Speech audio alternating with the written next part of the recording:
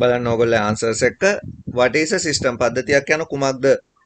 පද්ධතියක් කියලා කියන්නේ what is a system? A system is a collection of components that interact to achieve a specific task.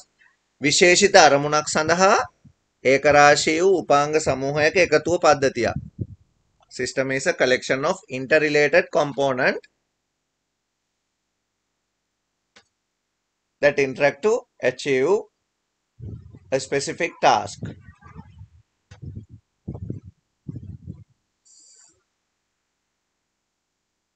Second one, name main components of a system.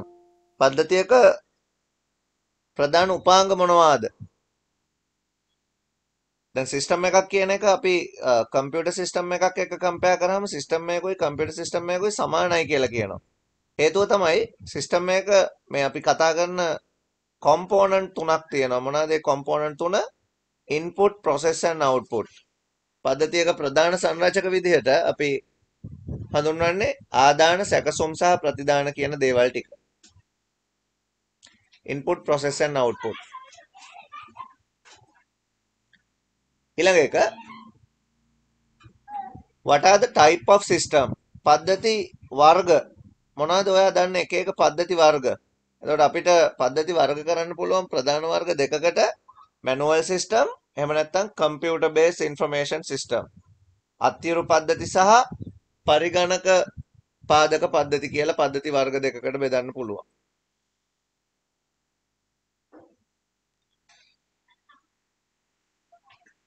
ඊළඟ ප්‍රශ්නේ what is an information system? තොරතුරු පද්ධතියක් කියන්නේ මොකක්ද? දත්ත තොරතුරු බවට පත් කරලා බෙදා හරින පද්ධති තොරතුරු පද්ධති. A system which convert data into information is known as information system.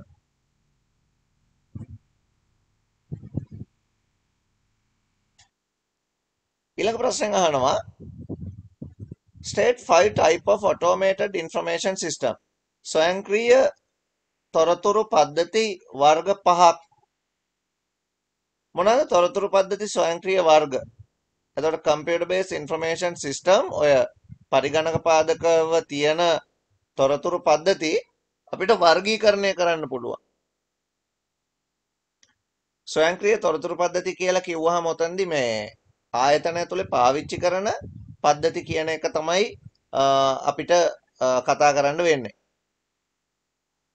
මොනවද මේ automated information system විදිහට අපිට අඳුර ගන්න තියෙන්නේ? එකක්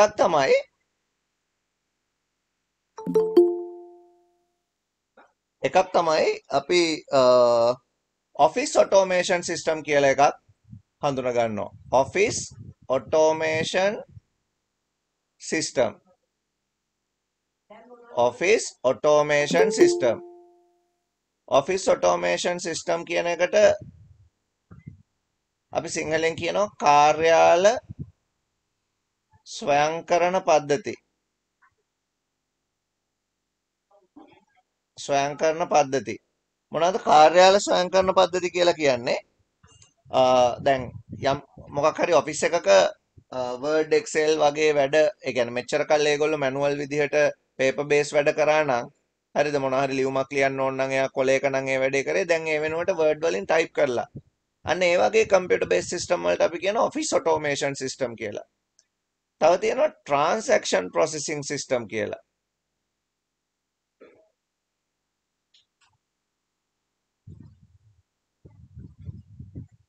transaction processing system. ගනුදෙනු සැකසුම් පද්ධති කියලා අපි ඒවට කියනවා. ගනුදෙනු සැකසුම් පද්ධති. මේ ගනුදෙනු සැකසුම් පද්ධති ගොඩක් වෙලාවට පාවිච්චි කරන්නේ දැන් සාමාන්‍යයෙන් අපි කඩේක ගත්තොත් එයා කොලයක ලියලා කැල්කියුලේටර් එකෙන් ටෝටල් එක හදලා අපිට අපි ගත්තු බඩු වලට බිල් එකක් දෙනවා නම් පොඩි කොල කෑල්ලක ලියලා ඉරලා පොතෙන් ඒ වගේ එකක් අපිට පුළුවන් අර අපි කියන්නේ POS machine POS machine එකක් දාලා අර දැකලා තියෙනව නේද අර මෙහෙම පැත්තකින් පොඩි ස්ක්‍රීන් එකක් තියෙනවා මේකේ ගාන වැටෙනවා කීයද ගත්තේ කියලා මේක කනෙක්ට් වෙච්ච තිරයක් තියෙනවා ඊට පස්සේ මේකත් එක්ක සල්ලි දාන්න පුළුවන් ලාච්චුවක් තියෙනවා බාකෝඩ් රීඩර් එකක් මෙතනට හයි කරලා තියෙනවා ක්‍රෙඩිට් කාඩ් රීඩර් එකකුත් පැත්තකින් තියෙනවා මෙන්න මේ වගේ මැෂින් එකකට අපි කියන්නේ POS machine එකක් කියලා point of sale ගනුදෙනු සකස් කරන්න පාවිච්චි කරන්න පුළුවන් පද්ධති විශේෂයක් ඔය එතකොට ඔය වගේ තැනක් දාගත්තු ගමන් වෙනදා අත්‍යුරුව තිබ්බ එක දැන් ස්වයංකෘත වෙලා නැත්නම් ඔටෝමේටඩ් වෙලා ගනුදෙනු සැකසුම් පද්ධතියක් හරහා. තව තියෙනවා. අපි පහක් ගැන කතා කරමු. ගොඩක් තියෙනවා. Management Information System MIS. Management Information System.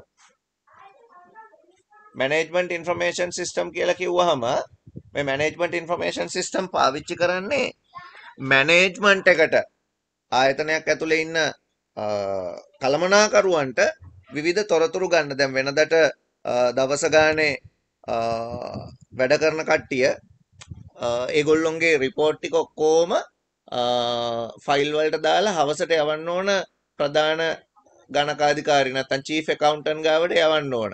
එතකොට තමයි යාර ලේඛන ටික බලලා ඒ ලේඛන හරියට තියනවාද කියලා එයාගේ දැනුම පාවිච්චි කරලා මේව සත්‍යයි කියලා අස්සනක් දාන්න යටි.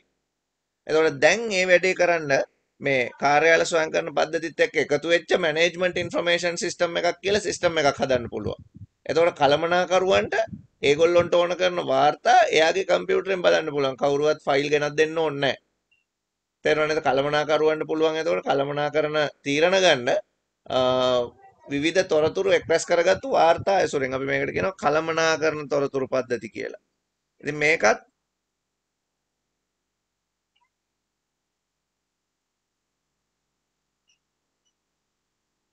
මේකත් ආයතනයකට වැදගත් පද්ධතියක් ආයතනයක කටයුතු ස්වයංකෘත කරගන්න. එතකොට office automation system, transaction processing system, management information system මීට අමතරව තව තියෙනවා decision support system. මොකද්ද මේ decision support system කියන්නේ? decision support system වලදී සිංහලෙන් අපි කියනවා තීරණ සහායක පද්ධති. දැන් ඔය ආයතනවල ඉන්න ඉහළම මට්ටමේ කළමනාකරුවන්ට ලොකුම ලෙවල් එකේ ඉන්න අයට, ඒ කියන්නේ ඇත්තටම කියනවා නම් විධායක අධ්‍යක්ෂකවරු නැත්තම් අපි කියන්නේ ඔය CEO කියලා ප්‍රධාන විධායක නිලධාරී, board of directors මේගොල්ලොන්ට පුළුවන් ව්‍යාපාරයක් සම්බන්ධයෙන් තීන්දුව తీරන ගන්න බෝඩ් මීටින් එකක් ගෙනල්ලා ඉන්න කට්ටියව එකතු කරලා ඕගොල්ලොන්ගේ වාර්තා දෙන්න. දැන් අර අපි මේ දවස්වල දකින්නේ තීරණ ගන්න ඕන හින්දා ගම සමග පිළිසඳරක් කියලා ප්‍රෝග්‍රෑම් එකක් යන්නේ. එතකොට එතනට එක එක කට්ටියව ගෙනල්ලා පහළ මට්ටමේ ඉඳලම නේද ගොවියාගේ ඉඳලා ඕගොල්ලෝ දකින්නවනේ එක එක තොරතුරු ගන්නවා ප්‍රධාන එක්කෙනා. අරගෙන එයා තීරණ වලට එළඹෙනවා. හැබැයි මේ ස්වයංකෘත පද්ධති වලින් එහෙම විවිධ පුද්ගලයෝ පහළ මට්ටමේ ඉඳලම එකතු කරගන්න ඕන වෙන්නේ නැහැ. මොකද ඒක සඳහා යන පිරිවැය වැඩි. සමහරවිට දැන් ආයතනය රටවල් ගණනාවක තියෙන ආයතනයක් නම් හැම රටකින්ම ඒකට සම්බන්ධ ප්‍රධාන නිලධාරියෙක්ව ගෙන්නන්න වෙනවා. ඒගොල්ලොන්ට ඇකොමඩේෂන් වලට හැම දෙයකටම වියදම් කරන්න වෙනවා.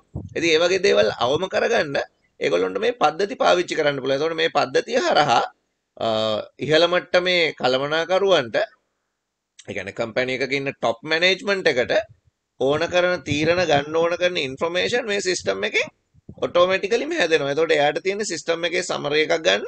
සිස්ටම් එකේ සමරි එක කියවලා බැලුවා මෙයා දන්නවා රයිට් මේවා මෙහෙම වෙන්න ඕන, මේවා මෙහෙම වෙන්න ඕන. එතකොට එයාට ඩිසිෂන් ගන්න සපෝට් කරන සිස්ටම් එකක් ඒක. ඔටෝමේටඩ් සිස්ටම් මේවා. එතකොට මිනිස්සුන්ගේ ශ්‍රමය වෙනුවට කම්පියුටර් වල තියෙන ප්‍රොසෙස් පාවිච්චි කරනවා තීරණ ගන්න. ඒ වගේම තමයි තව ඉම්පෝර්ටන්ට් සිස්ටම් එකක් වැදගත් පද්ධතියක් ඔය ඔටෝමේටඩ් සිස්ටම් වල කතා කරනවා. තව තියෙනවා මේවා එක්ස්පර්ට් සිස්ටම් කියලා. මොකද්ද මේ එක්ස්පර්ට් සිස්ටම් එකක් කියලා කියන්නේ? විශේෂඥ පද්ධති සිංහලෙන් කියනවනම් විශේෂඥ පද්ධති. විශේෂඥයෙක් කියලා කියන්නේ සාමාන්‍යයෙන් අපි දන්න විදිහට එක්ස්පර්ට් කෙනෙක් අනික් අයට වඩා ටිකක් ඉස්සරහින් දෙයක් ගැන දන්න කෙනෙක්. දැන් ෆයිනෑන්ස් එක්ස්පර්ට් කෙනෙක් කිව්වොත්, මූල්‍ය විශේෂඥයෙක් කිව්වොත් එයා මූල්‍ය කටයුතු සම්බන්ධයෙන් අනික් පුද්ගලයන්ට වඩා වැඩි දැනුමකින් යුක්තයි. දැන් සාමාන්‍යයෙන් ව්‍යාපාරවල විශේෂඥ තීරණ ගන්න ඕන වෙනකොට දැන් එක්සැම්පල් එකක් විදිහට හිතන්න යම්කිසි ආයතනයක් තියෙනවා. මේ ආයතනයට දියමන්ති ඩයමන්ඩ් ස්ටොක් එකක් ගන්න ඕන. එතකොට මේ ආයතනයේ ඩයමන්ඩ් ස්ටොක් එකක් ගන්නකොට මේ ගන්න ඩයමන්ඩ් ටික වෙරිෆයි කරන්න. මේක ඇත්තටම මෙච්චර වටිනවද කියන එක දැනගන්න මේ ඩයමන්ඩ් එක්ස්පර්ට් කෙනෙක්ව උදව්වට ගන්න වෙනවා. ආයතනය ඇතුළෙත් මෙහෙම කට්ටිය ඉන්නවා. නමුත් ආයතනය ඇතුළේ ඉන්න කෙනාගෙන් මේ වැඩේ හරියටම උනේ නැත්තම් ආයතනයට පාඩුවක් වෙන හින්දා එක්ස්පර්ට් කෙනෙක්ව ගන්නවා. මේ එක්ස්පර්ට්ට ලොකු ගාණක් වියදම් කරන්න වෙනවා. එයා ඇවිල්ලා එයත් කියනවා වෙරිෆයි කරලා හරි ඔව් මේක මෙච්චර වටිනාකමක ඩයමන්ඩ් තියෙනවා. එතකොට ඇතුළේ එක්කෙනත් කියනවා ඔව් මේක මෙච්චර වටිනවා. එහෙනම් දෙකම ටැලි වෙනවනේ. එහෙනම් ඒගොල්ලොන්ට කම්පැනි එකට ඩිසයිඩ් කරන්න පුළුවන් රයිට් අපි මේ ඩයමන්ඩ් ස්ටොක් එක ගන්නවා. තේරුණා නේද? ඒ වැඩේ කරන්න මෙයාව උදව්වට ගන්න ඕන. දැන් ප්‍රශ්නේ තියෙන්නේ මොකද්ද? මෙයා පිටේ එක්කෙනෙක් third person කෙනෙක්. එතකොට මේ තුන්වෙනි මිනිස්සයා මේ ගත්තු දියමන්ති තෝගේ ගැන දන්නවා. ඒ කියන්නේ එයා ආයතනයේට පිට ආයතනයේ තියෙන රහස්‍යභාවය මේක සීක්‍රට් ඉන්ෆර්මේෂන් එකක් නේ. ඩයමන්ඩ් ස්ටොක් එකක් ගත්තා කියන එක. එතකොට ඒක පිට එක්කෙනෙකුත් දැනගන්නවා. ඉතින් මේ වැඩේ එච්චරම ආයතන වලට හොඳ නැහැ. ඒකින්ද දැන් ගොඩක් කම්පියුටර් බේස් එක්ස්පර්ට් ලව යූස් කරන්න පටන් අරගෙන තියෙනවා. එතකොට ඒ එක්ස්පර්ට් සපෝට් කරනවා මොන හරි එක්ස්පර්ට් ඩිසිෂන් එකක් ගන්න ඕන වෙනකොට කම්පියුටර් බේස් එක්ස්පර්ට් කෙනෙක්. එයා AI එකක් වගේ එකක්. එතකොට එයාට පුළුවන් වෙනවා සමහර ඩිසිෂන් මිනිස්සුන්ට වඩා හොඳින් ගන්න.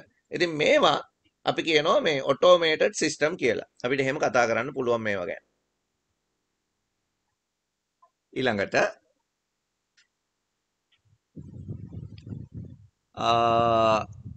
state different between open and closed system. මොනවාද මේ open system මොනවාද මේ closed system? සිස්ටම් එකක් අපිට ක්ලාසිෆයි කරන්න පුළුවන් විදි තියෙනවා. ඒකෙදි open system closed system කියන ක්ලාසිෆිකේෂන් එක ඒ කියන වර්ගීකරණය ගොඩක් වැදගත් වර්ගීකරණයක්. විවෘත පද්ධති සංවෘත පද්ධති. ඊට අමතරව තියෙනවා තව natural system artificial system කියලා තියෙනවා. කෘත්‍රිම සහ ස්වභාවික පද්ධති එහෙමත් තියෙනවා පද්ධති වර්ගීකරණයක්. දැන් open system එකක් කියලා කියන්නේ මෙහෙම පද්ධතිය තියෙනවා නම් මේක තමයි පද්ධතිය.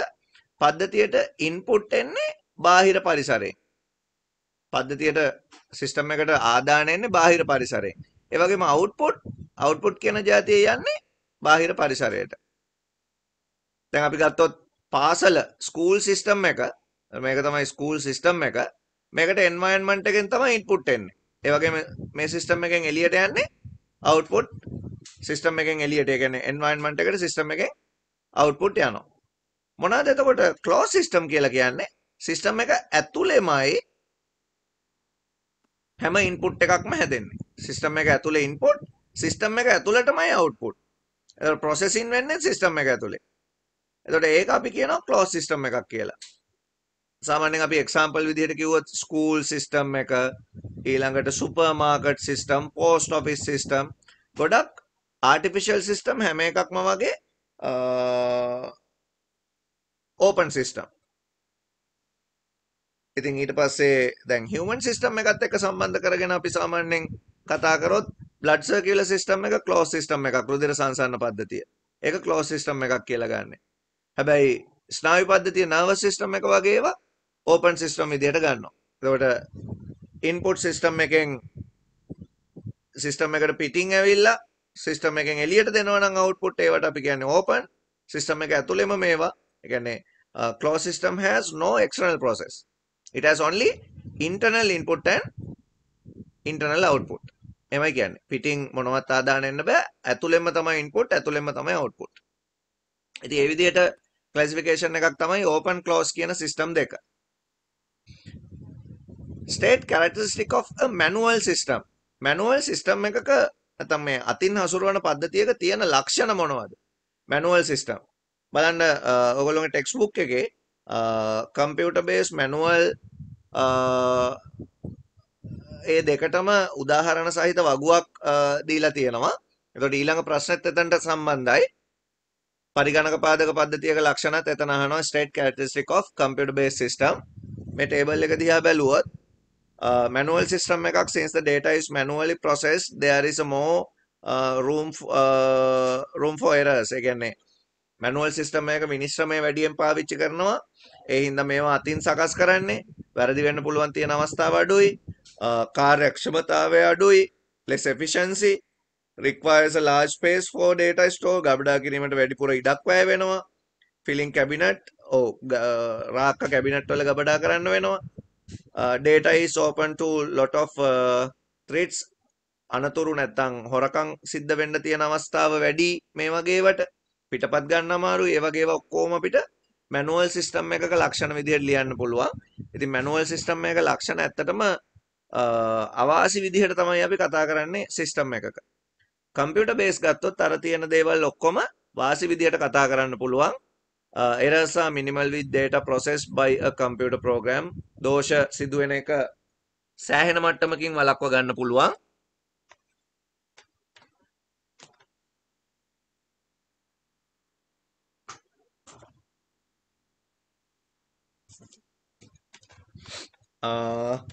Data can be processed more efficiently. වැඩි කාර්යක්ෂමතාවයකින් දත්ත සකස් කරන්න පුළුවන්.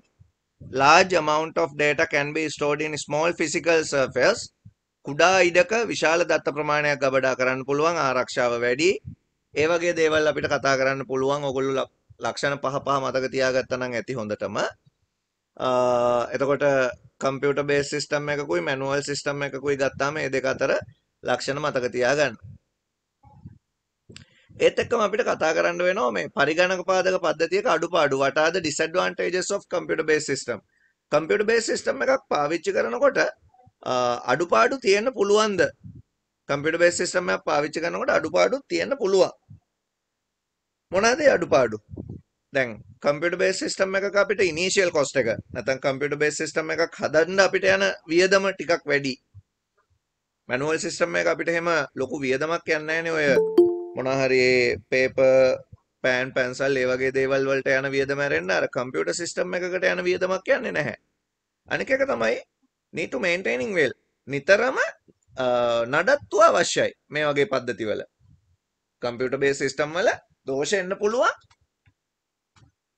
ඉතින් දෝෂ එන හින්දා නිතර මේ දෝෂ निराකරණය කරගෙන තමයි පද්ධතිය පවත්වාගෙන යන්න වෙන්නේ. ඒකටත් කාලය ගත වෙනවා, දැනුම අවශ්‍ය වෙනවා. ඒක ඊළඟ අවාසිය විදිහට need to knowledge about computer based activities. ඒ කියන්නේ පරිගණක ආශ්‍රිත ක්‍රියාකාරකම් පිළිබඳ දැනුම අවශ්‍යයි මේ වැඩේට. නේද? එහෙම දැනුමක් තිබ්බොත් තමයි මේ වගේ පද්ධතියක වැඩ කරන්න වෙන්නේ. ඊළඟට system failure පද්ධති අක්‍රීයතාවයන් සිද්ධ වෙන්න පුළුවන් අනපේක්ෂිතව. ඉතින් ඒකත් අවාසියක් විදිහට disadvantages විදිහට අපිට කියන්න පුළුවන් දෙයක් තමයි system failure. නිතරම එන දෙයක් ඒක වැඩ කර ඉන්නකොට. ඉතින් ඒ වගේම තමයි ওই වගේ සිස්ටම් වලට ආපහු වෛරස් and hacker attack නැත්නම් අපි කියනවා වෛරස් සහ අපහාරණය සිදුවීමට ඉඩකඩ වැඩි කියලා. ඉතින් ඒවා පරිගණක පාදක පද්ධතියක තියෙන අඩුපාඩු කියලා අපි හඳුන්වනවා. What is the system development life cycle? පද්ධති සංවර්ධන ජීවන චක්‍රය යනු කුමක්ද? මොකද මේ පද්ධති සංවර්ධන ජීවන චක්‍රය කියන්නේ? To develop an information system, there are different methodologies.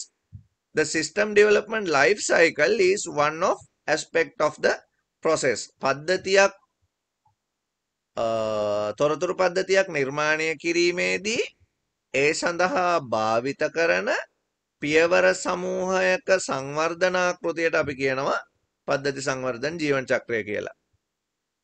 One of the system development methodology is known as system development life cycle.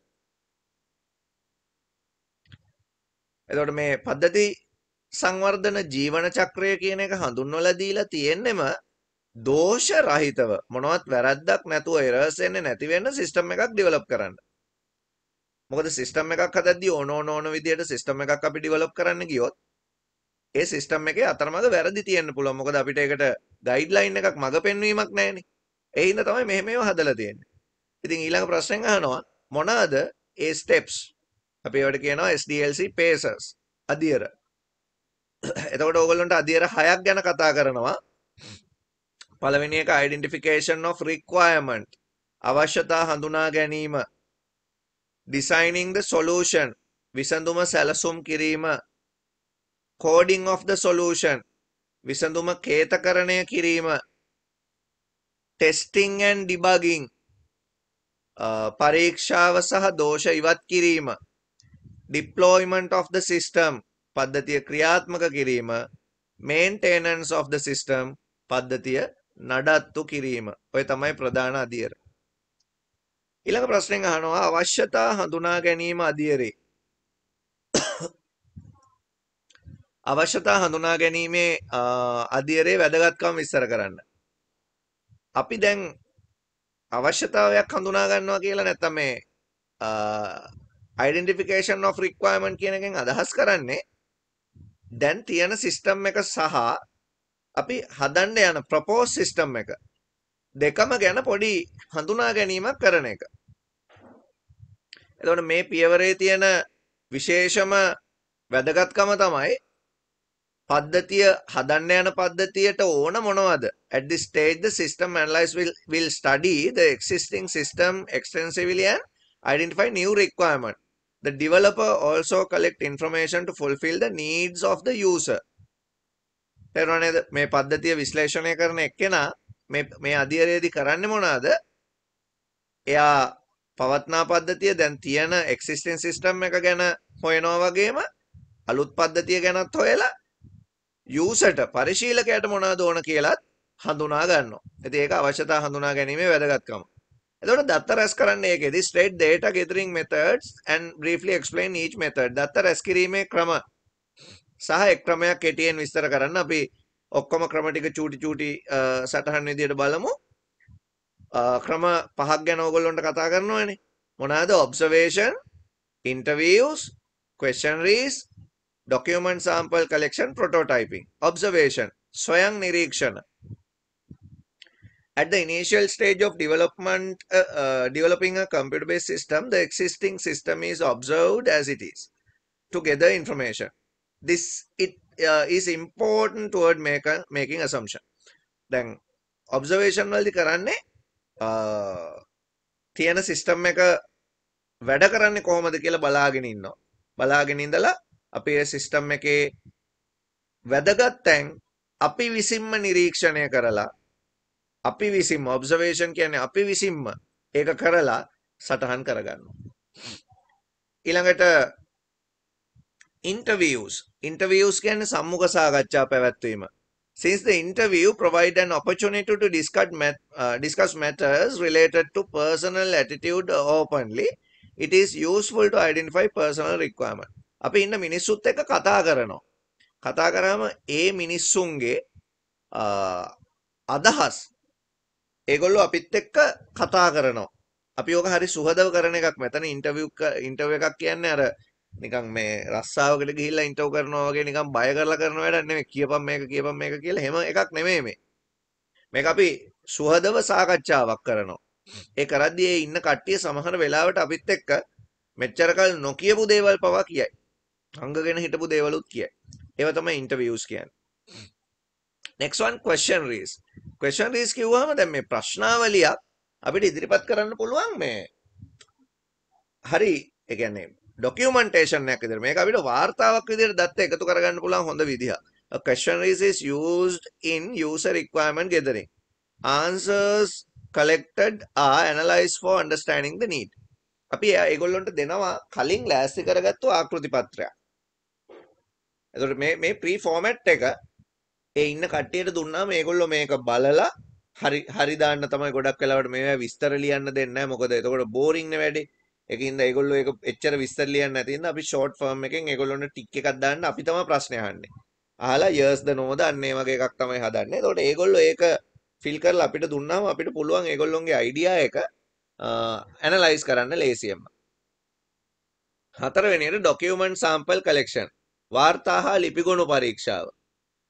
Report or file maintained in an organization under study and examine for information. දැන් මේ යම් ආයතනයක් නම් ඒ ආයතනය මෙච්චර කල් පවත්වාගෙන ගියපු ලිපි ලේඛන මොනවා හරි තියෙනවා නම් අපිට ඒව අධීක්ෂණය කරන්න පුළුවන්. කරලා බලන්න පුළුවන් මොනවාද මේගොල්ලෝ මෙච්චර කල් කරේ ඒව මොනවාද අපිට ගන්න පුළුවන් තොරතුරු කියලා. අන්තිම එක prototyping. prototyping වලට සිංහලෙන් කියනවා මූලාදර්ශන. A model or prototype of the proposed system to be implemented is developed and demonstrated to the staff and the users for feedback and comments. දැන් අපිට කියලානේ තියෙන්නේ සිස්ටම් එකක් හදලා දෙන්න කියලා. දැන් අර කලින්ම අපි කතා කරන්නේ එක ඔටෝමේටඩ් සිස්ටම් තියෙනවා කියලා. දැන් මෙච්චර කල් මැනුවල් කරපු එක ඔටෝමේටඩ් කරන්න තමයි කාට හරි ඕන වෙලා මේ අපිට කියලා තියෙන්නේ. දැන් අපි ඔක්කොම විස්තර ටික එකතු කරගෙන අපි ප්‍රොටෝටයිප් එකක් ආකෘතියක් හදනවා. දැන් අපිට හදන්න තියෙනවා නම් දැන් ඔයගොල්ලෝ දැකලා තියෙන සමහරවිට ඔය මොකක් හරි ප්‍රොජෙක්ට් එකක බිල්ඩින් එකක් පාරක් පාලමක් හදනවා නම් ඒක මොඩල් එකක් විදිහට හදනවා. ඒක තමයි ප්‍රොටෝටයිප් එක. ඒක මැද්දේ තියලා වටේට එකතු වෙලා කට්ටිය ඩිස්කස් කරනවා. ඒ ඩිස්කෂන් එක ඉවර වෙන්නේ ඒකේ තියෙන අඩුපාඩු, ඒකේ තව ඉම්ප්‍රූව් වෙන්න ඕන දේවල්, ඒකේ හොඳ දේවල් හැම එකක් ගැනම කට්ටියත් එක්ක කතා වෙලා. ඉතින් ප්‍රොටෝටයිප් එකක් තමයි කෙනෙක්ගේ ඔළුවට අර අපි හදන්න යන සිස්ටම් එක දාන්න පුළුවන් හොඳම විදිහ. පොඩි මොඩල් එකක් මේක. ඉතින් සමහරවිට දැන් සිස්ටම් එකක් නම් මේක ඉතින් මොඩල් එකක් විදිහට හදන්න බෑනේ. software එකක් වගේ නම් අපි වෙන හදලා තියෙන software එකක් පෙන්වනවා. මෙන්න මේ වගේ තමයි හැදුනහම වෙන්නේ. වෙබ්සයිට් එකක් නම් අපි හදලා තියෙනවා වගේ වෙබ්සයිට් එකක් පෙන්වනවා. මෙන්න මේ වගේ තමයි මේක වෙන්නේ. අන්න එහෙම එකක් තමයි ප්‍රොටෝටයිප් කියලා කියන්නේ. ඉතින් ඒව තමයි data gathering technique. දත්ත එක්රැස් කිරීමේ ක්‍රම. ඊළඟ එක what are the activities done in design phase? සැලසුම් කිරීමේ අධීරයේදී මොනවාද සිද්ධ වෙන්නේ? දැන් ඩිසයිනින් කියලා කිව්වම අපි මේකෙදි කරන්නේ ඇත්තටම හදන්න පටන් ගන්නවා. මේ හදන්න පටන් ගන්න තමයි අපි ඔය ෆ්ලෝ chart අඳින වැඩක් අපි ඉගෙන ගත්තනේ කලින් පාඩමේදී. ඒ ෆ්ලෝ chart කරන්නේ මේ ඩිසයිනින් වලදී. දැන් software එකට ඕන කරන ෆ්ලෝ chart එක අඳින්න ඕන. database එක හදද්දි database එකට ඕන කරන diagram තියෙනවා ER diagram කියලා ඒවා අඳින්න ඕන. ඔය use case diagram තියෙනවා. system flow chart තියෙනවා. document flow chart තියෙනවා. data flow diagram තියෙනවා. diagram තමයි මෙතන වැඩිපුරම තියෙන්නේ ඔය ඩිසයිනින් එකේදී. කරලා අපි මෙන්න මේ දේවල් ඔය ස්ටේජ් එකේදී කරනවා බලන්න. At this stage actual design of the proposed system take place. මේ අධීරයේදී හදන්න යන සිස්ටම් එකේ සැලසුම පටන් ගන්නවා. ඇත්තටම හදන්න පටන් ගන්නවා. කලින් කරේ planning. දැන් හදන්න පටන් ගන්නවා. Some activities related to the design process are as follows. මෙන්න මේ වගේ දේවල් මොනවාද? Identification of software and software architecture. අපි අඳුන ගන්න ඕන මොනවාද හදන්න යන අපිට ඕන software ඒවා කොයි වගේද අපි හදනවද කොහොමද? user interface කොයි වගේද? අතුරු මුහුණත් කොයි වගේ තියෙන්න ඕනද? What the user sees on the screen and preparation for data storage. It was identification of main hardware system and its component. සියලුම දෘඩාංග හඳුනා ගැනීම මේ පියවරේදී කරන්න ඕන කම්පියුටර් මොනවාද i3ද i5ද කීබෝඩ් මොනවාද බාකෝඩ් රීඩර් කීයක් ගන්නවද ඒ ඔක්කොම මෙතනදී බලනවා. Identification of dependency of each subsystem. මේ තියෙන එක එක උපපද්ධති අතර තියෙන මේ ඩිපෙන්ඩන්සි කියන්නේ එක එක අතර තියෙන සම්බන්ධතාවයන් අපි බලනවා. මේක යටතේ අරක කොහොමද වැඩ කරන්න ඕන ඒව ඔක්කොම බලන්න ඕන. ඉතින් තව තියෙනවා software designing, hardware designing, telecommunication designing, network designing, security designing. හැම දෙයක්ම ඩිසයින් කරනවා මෙතනදී. interface designing හැම දෙයක්ම මෙතනදී ඩිසයින් කරලා තියාගන්න ඕන අපි. ඒ කියන්නේ අපිට සිස්ටම් එක හදන්න ඕන කරන හැම දෙයක්ම අපි ලෑස්ති කරගෙන තියෙන්න ඕන. ඒ කියන්නේ හෙට හදන්න කිව්වොත් අපිට හදන්න ඕන දේවල් ටික ඔතන තියෙනවා. ඊළඟට අහන්නේ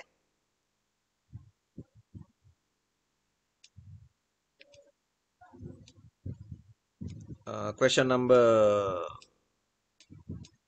15.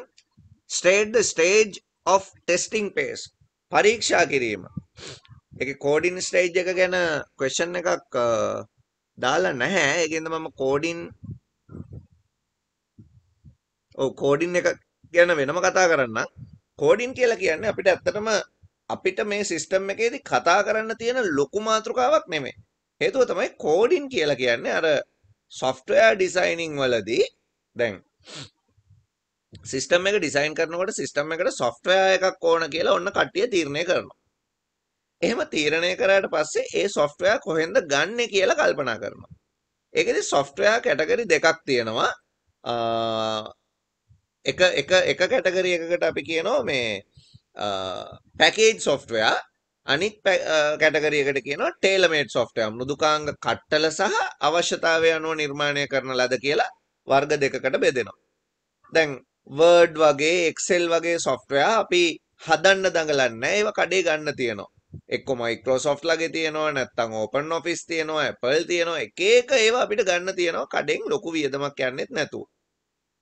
එතකොට ඒ software category එකක් නෙමෙයි මේ කතා කරන්නේ. ඔන්න මේගොල්ලෝ තීරණය කරනවා මේ සිස්ටම් එක හදන කට්ටිය මේ සිස්ටම් එකට අපි අලුත් software එකක් හදමු. අපි මේ software එක හදන්න යන්නේ ABC marketing කියන කම්පැනි එකට නම් ABC marketing වලට unique ඒගොල්ලොන්ට අනන්‍ය මෘදුකාංගයක් අපි හදලා දෙමු කියලා කියනවා. ඒවට තමයි tailor made කියන්නේ අවශ්‍යතාවය අනුව. මෙන්න මේ software එක හදන වැඩේ තමයි coding of the solution වලදී කරන්නේ. ඉතින් ආයතනයකට යම්කිසි ඒ ආයතනයටම අනන්‍ය software එකක් අපි හදලා දුන්නාම ඒ ආයතනයේ තියෙන quality එක වැඩි වෙනවා. ඒ ආයතනයේ තියෙන ගුණාත්මක බව වැඩි වෙනවා.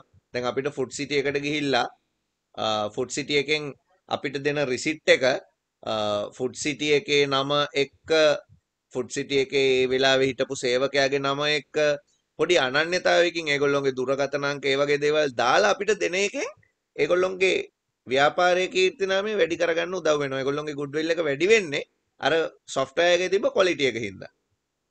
අර දැන් සමහර කඩවල් වලට අපි ගිහිල්ලා දෙයක් ගත්තාම මම මේ කතා කරන්නේ automated system එකක් නෙමෙයි normal manual system එකක. සමහර කඩවල් වලින් අපිට බිලක් ලියලා දෙනකොට ඒ බිල ලියලා දෙනවා කඩදාසි කෑල්ලක නිකන් පෑනෙන් ලියලා ඔය මොකක් හරි සිගරට් පෙට්ටියක හරි කොලයක අනිත් පැත්තක එහෙමනේ ලියන්නේ. එහෙම ලියලා දෙනවා. ඒක එච්චර නිකන් අර පොලේ ඔය නිකන් පොඩි කඩවල් වල එහෙම ඔය ලෝල් ටිකක් ගත්තාම එහෙම ලියලා දෙන එහෙම සිස්ටම් එකක්. ඒක ටිකක් පරණ වෙලා. ඒ සමහර කඩවල් වල on approval කියලා අර බිල් පොත අරගෙන ඒකේ ලියලා සමහරු දෙනවා. චුට්ටක් හරිට වඩා නිකන් පොඩි පිළිවෙලක් තියෙනවා. හැබැයි ඒකත් අනන්‍ය නෑ මේක කවුරු දුන්නද කින්දමන්ද මුකුත් හොයන්න බෑ. ඒකින්ද සමහරු සීල් එක ගහලා දෙනවා. දැන් චුට්ටක් ඒක යුනික් වෙනවා. ඒ කම්පැනි එකට හොඳයි ඒක වොරන්ටි එහෙම දෙද්දි. සමහරු මොකද කරන්නේ? ලෙටර් හෙඩ් එකක් දාගන්නවා. දාලා ඒගොල්ලෝ මේ on approval වෙනුවට ඒගොල්ලොන්ගේ ලෙටර් හෙඩ් එක දාලා ඒගොල්ලෝ හදාගෙන තියාගන්නවා මේ බිල් එක. එතකොට ඒකේ ලියලා දුන්නාම අපිට තව ටිකක් අපිට විශ්වාසය වැඩි වෙනවා ඒ කම්පැනි එක ගැන. සමහරු මොකද කරන්නේ? කම්පියුටර් සිස්ටම් එකක් හදලා print out එකක් දාලා බිල දෙනවා ඒ වෙලාවටම. ඒක තවත් quality වැඩි. තේරුණානේ? දන්නේ එහෙම වැඩක් වෙනවා මේ software එකක් හදාගත්තා. මේකින්ද coding of the solution කියන්නේ අන්න එහෙම හදන software එකක කෝඩ් කරන ස්ටේජ් එක කියලා තමයි කියන්නේ. ඊළඟ ප්‍රශ්නෙන් අහන්නේ state the stage of testing phase. පරීක්ෂක අවධි මොනවද? පද්ධතියක් පරීක්ෂා කරන්න පුළුවන් අපිට ක්‍රම 4ක් ගැන ඕගොල්ලන්ට කතා කරන්න පුළුවන්. unit testing ඒකක පරීක්ෂාව, integration testing අනුකලිත පරීක්ෂාව. ඔකට සිංහල මීඩියම් පොතේ තිබ්බේ පද්ධති පරීක්ෂාවමද කියලා කොහෙද මට මතක හැටියට. කොහොම හරි එහෙම නෙමෙයි ඒක වෙන්න ඕන. ඒකක පරීක්ෂාව, integration කියන්නේ අනුකලිත නැත්නම් සංකලන. ඒ වගේ වචනයක් ගන්න පුළුවන්. integration ඊළඟට system testing පද්ධති පරීක්ෂාව, acceptance testing ප්‍රතිග්‍රහණ පරීක්ෂාව. Sinhala වචන ටික එහෙමයි එන්නේ. unit ඒකක, integration අනුකලන, system පද්ධති, acceptance ප්‍රතිග්‍රහණ. ඊළඟ ප්‍රශ්න අහනවා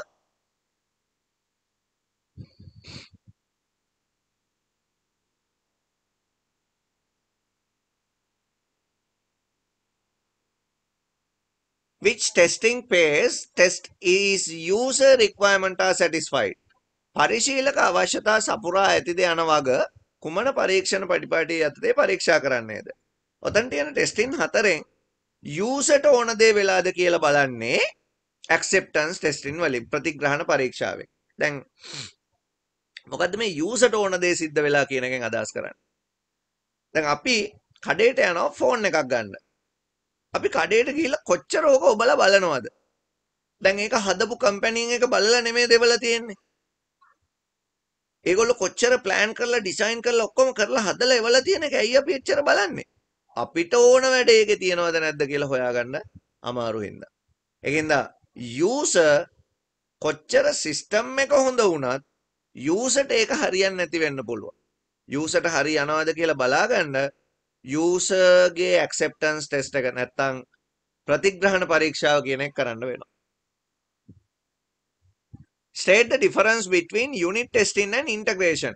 Unit testing එකේදී each unit in the system is tested stand alone. Unit testing කියන්නේ පද්ධතියේ කොටසක් බැගින් වෙන වෙනම පරීක්ෂා කරනවා. මේක වෙන්නේ සාමාන්‍යයෙන් පද්ධතිය හදන වෙලාවේ. දැන් ෆෝන් එකක් හදනකොට කම්පැනියේ ඩිස්ප්ලේ වෙනම චෙක් කරනවා යුනිට් එකක් විදිහට. මදර්බෝඩ් වෙනම චෙක් කරනවා, බැටරි චාර්ජින් වෙනම චෙක් කරනවා. මේ විදිහට වෙනම චෙක් කරගන්නවට අපි කියන්නේ unit testing. Each unit in the system is tested as standalone. මොකක්ද එතකොට integration කියන්නේ? Units already tested and debugged are integrated to from the complete system and the integrated system is tested at this stage. මේ unit කලින් test කරපු unit එකට කලවම් කරලා display එක මදර්බෝඩ් එකට හයි කරලා බලනවා හරියට වැඩ කරනවද කියලා. මදර්බෝඩ් එකට ෆින්ගර්ප්‍රින්ට් එක ප්ලග් කරලා බලනවා හරියට වැඩ කරනවද කියලා. එකට කලවම් කරද්දි මේවා හරියට වැඩ කරනවද කියන එක තමයි එතනින් බලන්නේ. එතකොට අපිට උතන කතා කරන්න බැරි වෙච්ච තව ටෙස්ටින් එකක් තියෙනවා. ඒක තමයි සිස්ටම් ටෙස්ටින්. මුළු එකම ඒ කියන්නේ කම්පැනි එකෙන් එළියට දාන්න කලින් ෆෝන් එක තව එක්කෙනෙක් චෙක් කරනවා ඔක්කොම ටික. වාහනයක් කෑලි හදලා ඉවරුනම ටෙස්ට් ඩ්‍රයිව් එක කරනවා කම්පැනි. කම්පැනියෙන් ටෙස්ට් ඩ්‍රයිව් එක කරලා කම්පැනියෙන් එක ටෙස්ටින් ඒගොල්ලෝ කරනවනේ එතන කරලා ඒගොල්ලෝ කියනවා මේ වාහනේ ධාවනයට සුදුසුයි. මේක මාකට් එකට දාන්න. දැන් මාකට් එකට දාලා ෂෝරූම් එකේ තියෙනවා. අපි මොකද කරන්නේ? අපිත් ගිහිල්ලා වටයක් පැදලා බලලා තමයි ගන්නෙ. ඒ ඇක්සෙප්ටන්ස් ටෙස්ටිං.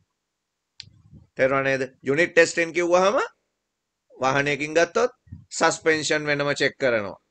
fuel injection වෙනම චෙක් කරනවා. heat generating වෙනම චෙක් කරනවා. AC intercooler ඒ සයිඩ් එක වෙනම බලනවා. ඊළඟට dashboard indicator ඒවා වෙනම බලනවා. වෙනම බලනවා. ඊට පස්සේ එකට කලවම් කරනවා. බ්‍රේක් ගහනකොට බ්‍රේක් වල එරර් එකක් ආවොත් සිස්ටම් එකේ ඉන්ඩිකේට් කරනවාද බ්‍රේක් එරර් එකක් තියෙනවා කියලා. එන්ජින් ඔයිල් ලෝ ලෙවල් එකකට ආපුවාම ඩිස්ප්ලේ එකේ ඉන්ඩිකේට් කරනවාද එන්ජින් එරර් එකක් තියෙනවා කියලා.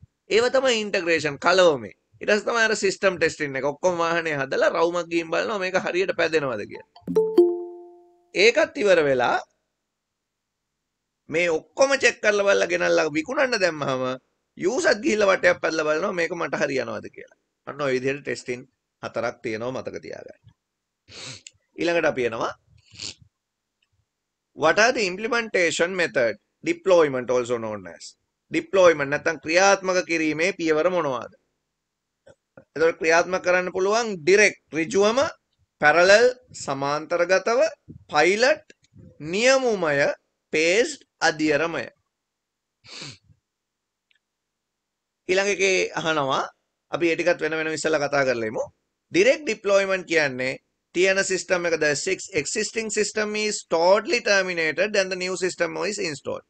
දැනට තියෙන සිස්ටම් එක සම්පූර්ණයෙන්ම නවත්තලා අලුත් පද්ධතිය ක්‍රියාත්මක කරනවාට කියනවා ඩිරෙක්ට්. තිබ්බ එක නැවැත්තුවා අලුත් එක දැම්මා.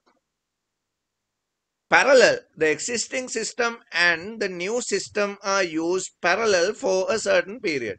If the new system proves successful, the old system can be abandoned. අපි සිස්ටම් දෙකම කාලයක් එකට කරගෙන යනවා. කාලයක් එකට කරගෙන යනකොට තේරෙනවා අලුත් එක හොඳයි පරණ එකට වඩා. දැන් පරණ එක අතාරින්න පුළුවන්. parallel. මොකද pilot කියලා කියන්නේ? මේ වගේ සිස්ටම් පාවිච්චි කරන්නේ සාමාන්‍යයෙන් ලොකු සිස්ටම් වලට. pilot deployment is about using the newly developed system in a selected area. දැන් හිතන්න branches ගොඩාක් තියෙනවා government office එකක්. AG office කියලා හිතමුකෝ. ගම්පහ AG office එක තෝරගන්නවා දැන් බර්ත් සර්ටිෆිකට් දැන් ඉෂුව කරන්න ඕනනේ දැන් ගිහිල්ලානේ ගන්න ඕන. ඒකේ ඔන්ලයින් සිස්ටම් එකක් හදලා තියෙනවා. එතකොට කස්ටමර්ස්ලාට පුළුවන් මේකට ලොග් වෙලා තමුන්ගේ බර්ත් සර්ටිෆිකට් එකේ පරණ ඩීටේල් ටික ප්‍රූව් කරාම ඒ සර්ටිෆිකට් එකේ සර්ටිෆයිඩ් කොපි එකක් ගෙදරට ගෙන්න ගන්න. හරි ගෙදරට ඕඩර් කරගන්න පුළුවන්. දැන් මේ වැඩේ ඉස්සල්ලාම ගම්පහ දිස්ත්‍රික්කයේ AG ඔෆිස් එකත් එක්ක එහෙම නැත්නම් අපි හිතමු බස්නාහිර පළාතේ AG ඔෆිස් වලට දෙනවා. එතකොට බස්නාහිර පළාතේ මේවත් එක්ක ලියාපදිංචි වෙලා ඉන්න අයට මේ සර්විස් එක ගන්න පුළුවන්. හරිනම් මේ වැඩේ ලංකාවටම දානවා. ඒකට තමයි පයිලට් කියලා කියන්නේ. ඊළඟට ඒකේ තව මෙතඩ් එකක් තියෙනවා paste කියලා. paste කියලා කියන්නේ දැන් library system එකක් නැත school management system එකක් අපිට implement කරන්න ඕන නම් the new system is deployed in stage success with each stage let's do the next stage and in completing the new system the old system is completely abandoned මේ pace කියන එකේදී දැන් අපි හිතමුකෝ ස්කූල් සිස්ටම් එක තියෙනවා කියලා. School system එකේ එකක් ගන්නවා. ඉස්සෙල්ලාම මේ ස්කූල් සිස්ටම් එකේ හදලා තියෙනවා කියන්නකො කැන්ටින් එකට කැන්ටින් එකේ තියෙන ඒ ගනුදෙනු ටික හරියට වැඩ කරන්නේ. එතකොට අවදානම අඩුයිනේ. ඉස්සෙල්ලාම දානවා අවදානම අඩු එකේ ඉඳලා පටන් ගන්න. රිස්ක් අඩු තැන ඉඳලා තමයි වැඩි තැනට එන්නේ. රිස්ක් එක අඩුම තැනට දානවා. කැන්ටින් එක මොනවා වුණත් කමක් නැහැ කියලා දානවා කැන්ටින් එකට සිස්ටම් එක. දැන් එක තැනකින් ළමයින්ට ගිහිල්ලා ඕඩර් එක දාලා සල්ලි දීලා චිට් එක ගන්න ඕනේ. එතනින් දෙනවා චිට් එකක්. ඒ චිට් එක ගිහිල්ලා අනික් තැනට දුන්නාම තමයි එතනින් කැම ටික ඉෂුව කරන්නේ. ඒ සම්පූර්ණ ගණන් ඔක්කොම සිස්ටම් එක සේව් වෙනවා. මාසයක් වැඩ කරනවා. මාසයක් ඉවර වෙලා පොඩි ඉවලුෂන් එකක්. පොඩි අපි කියන්නේ මොකද්ද පොඩි සමීක්ෂණයක් කරනවා. සිස්ටම් එක හදපු අය. කැන්ටින් එකෙන් අහනවා කොහොමද වැඩ ටික? නියමයට යනවා. රයිට් ප්‍රශ්නයක් නැහැ. එහෙනම් ඔන්න සිස්ටම් ටීම් එක කියනවා අපි දාමු ලයිබ්‍රරි එකට ඊළඟට. දැන් දානවා ලයිබ්‍රරි එකට. බුක් ඉෂුව කරන්න, රිටර්න් කරන්න, ඒවා ඔක්කොම රෙකෝඩ් කරන්න ලයිබ්‍රරි සිස්ටම් එක වැඩ කරනවා. මාසයක් ගිහිල්ලා අහනවා ලයිබ්‍රරි සිස්ටම් එකෙන් කොහොමද වැඩ? නියමයි. ප්‍රශ්නයක් නැහැ. ඊළඟට දානවා අපි ස්ටාෆ් එකට ඇටෙන්ඩින් වලට. ස්ටාෆ් ඇටෙන්ඩින් සිස්ටම් එකක් මම ඉම්ප්ලිමන්ට් කරනවා. මාසයක් යන්න හරිනවා. මාසයක් ගිහිල්ලා මං අහනවා කොහොමද මේ වැඩේ? වෙනද ඇටෙන්ඩින් මැනුවල් කරපු කෙනා දැන් මේක ඔටෝමේටඩ් වෙලානේ තියෙන්නේ. එයාගෙන් අහන්න ගිහිල්ලා. එයානේ ඉන්චාර්ජ්. එයාගෙන් ඇහුවා මෙයා කියනවා මේකේ පොඩි එරර්ස් වගේක් ඇවිල්ලා තියෙනවා. මං අහනවා මොනවද එරර්ස්? අන්න එයා මං ඒවට මේ වෙනම ඩොකියුමන්ටේෂන් එකක් තියෙනවා මගේ. මං ඒ ඩොකියුමන්ට් එයාට දීලා තියෙන්නේ ෆිල් කරන්න. ඒතකොට එයා ඒ ටික මට දෙනවා.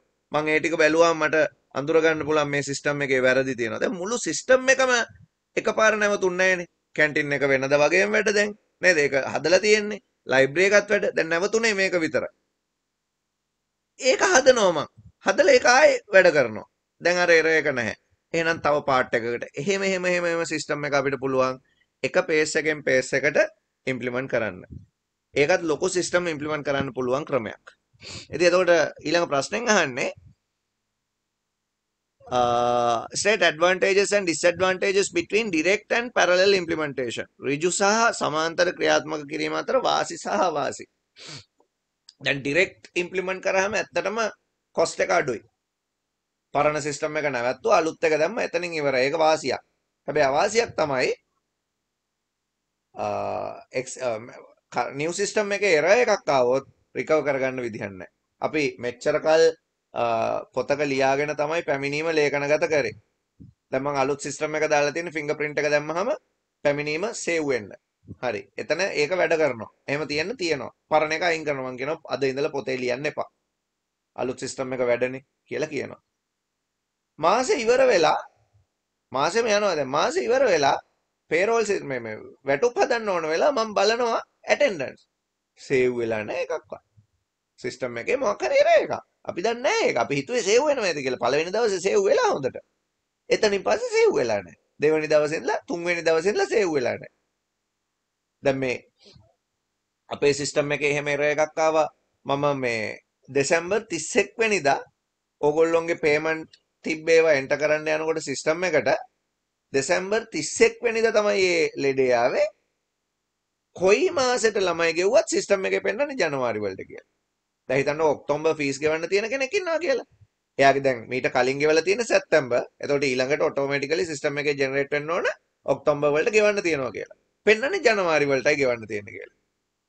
ඩිසෙම්බර් ගෙවලා තිබ්බ කෙනෙකුත් ජනවාරි පෙන්නනවා. ඒක හරි. ඩිසෙම්බරේ ජනවාරි වෙන්න එපා. හැබැයි නොවැම්බර්ට ඩිසෙම්බර් පෙන්වන්න ඕන. ඒගොල්ලන්ට පෙන්වන්නේ ජනවාරි.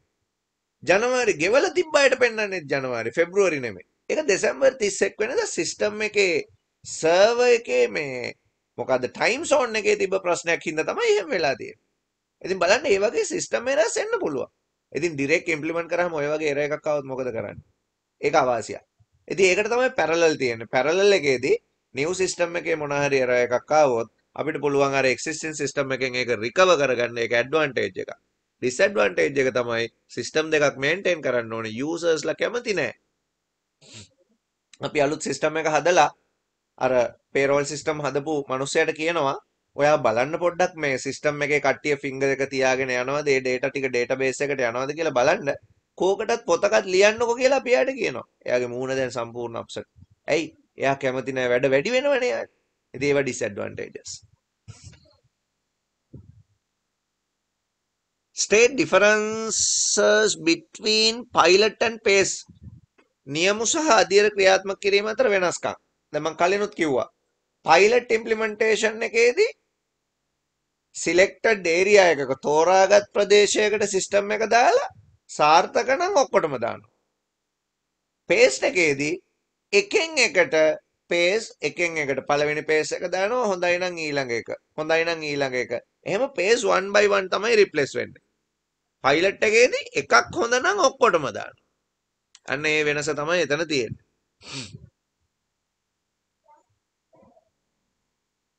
ඊළඟට system development life cycle models මොනවද කියලා අහනවා. පද්ධති සංවර්ධන මාදිලි. දැන් අපි අර පද්ධති සංවර්ධන ජීවන චක්‍රය කියලා පියවර ටිකක් කතා කරන්නේ. මේ පියවර අපිට මැනේජ් කරන්න පුළුවන්. මේ පියවර ඕගනයිස් කරන්න පුළුවන් විදි කීපයක් තියෙනවා. ඒවා තමයි ඔය waterfall, iterative incremental, prototyping, spiral කියලා කියන්නේ. ඔගොල්ලෝ හොඳට මතක තියාගන්න ඕන දේවල් ටිකක් තමයි මේ waterfall එකයි iterative incremental එකයි. ඒකෙදි මේ තියෙන characteristic ඔයගොල්ලෝ මතක තියාගන්න. waterfall එකේදී මේ ටික අපි ලියන පිළිවෙල එකෙන් එකට ඔය waterfall එක වගේ දියැලක් වගේ අඳින පිළිවෙලට අර පියවර 6 ලියන්න මතක තියාගන්න. මේකේ requirement විදිහට first identify requirement. මුලින්ම අවශ්‍යතා හඳුනා ගන්න ඕන. Complete one stage before going to the next. එක් අදියරක් අවසන් කරාට පස්සේ තමයි ඊළඟ අදියරට යන්න වෙන්නේ. The result of the developed system is found at the final stage. ප්‍රතිඵල බලන්න වෙන්නේ අන්තිම ස්ටේජ් එකේ. ඒක මතක තියාගන්න ඕන waterfall model එකේදී. iterative incremental එකේ මේ diagram එක මතක තියාගන්න. මේ diagram එක blank fill කරන්න එන්න පුළුවන් විභාගයට. නැත්නම් completeම අඳින්න එන්න පුළුවන්. මං හිතන්නේ complete නම් එයි කියලා. blank fill කරන්න එන්න පුළුවන්. ඒක මතක තියාගන්න. In this model, a system is developed through repeated cycle. System is developed through මේ පද්ධතිය සංවර්ධනය වෙන්නේ චක්‍රයක් විදිහට. The process start with a simple implementation of a subset of the software requirement and iteratively enhance the evolving version until the complete system is implemented. මේක වෙන්නේ එක ක්‍රියාවක් මොකක් හරි අවශ්‍යතාවයක් සකස් කරන්න සංවර්ධනය කරන්න පටන් ගත්තාම ඒක චක්‍රයක් විදිහට සංවර්ධනය වෙවි ක්‍රියාත්මක කර කර බලනවා. සාර්ථක නම් ඊළඟ වැඩේට යනවා. සාර්ථක නැත්නම් ආපහු සංවර්ධනය කරනවා. ඒ කියන්නේ විශාල පද්ධති ටික සංවර්ධනය කරද්දී ওই ක්‍රමය යොදා ගන්න එක තමයි වාසි විදිහට සලකන්නේ. ඔන්න ඒක මතක තියාගන්න. එතකොට සිස්ටම් වල මොඩල් විදිහට මොඩල් දෙකක් තියෙනවා කියලා. අපි ඊළඟට එමු ඉන්ටර්නෙට් and ඊමේල් කියන ලෙසන් එකට.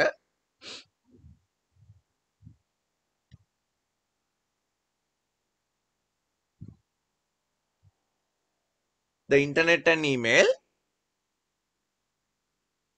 What is meant by the internet? අන්තර්ජාලය මගින් අදහස් කරන්නේ කුමක්ද?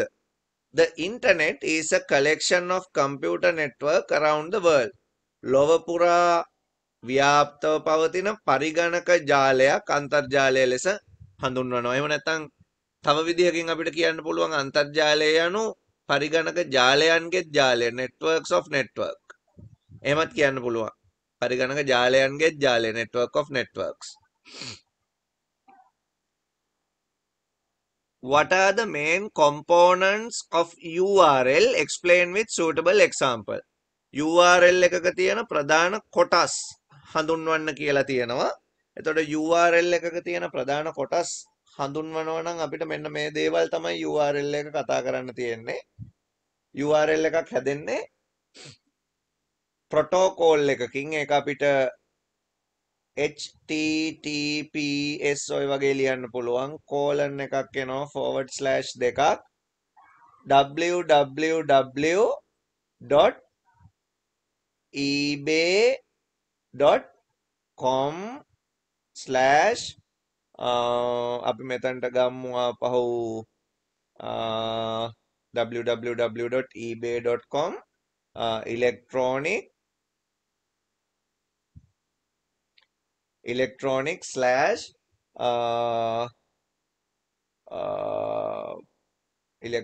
slash mobile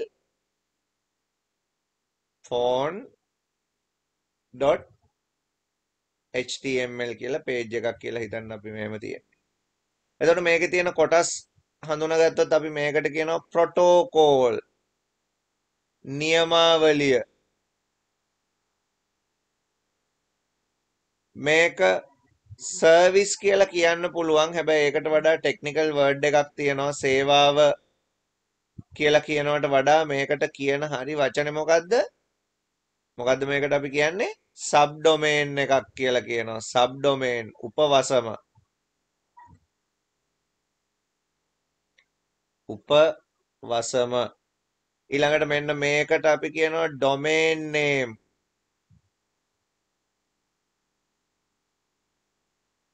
වසම් නාමය කියලා කියනවා. ඔය වචන මතක තියාගන්න ඕන. මෙන්න මේකට අපි කියනවා top level domain.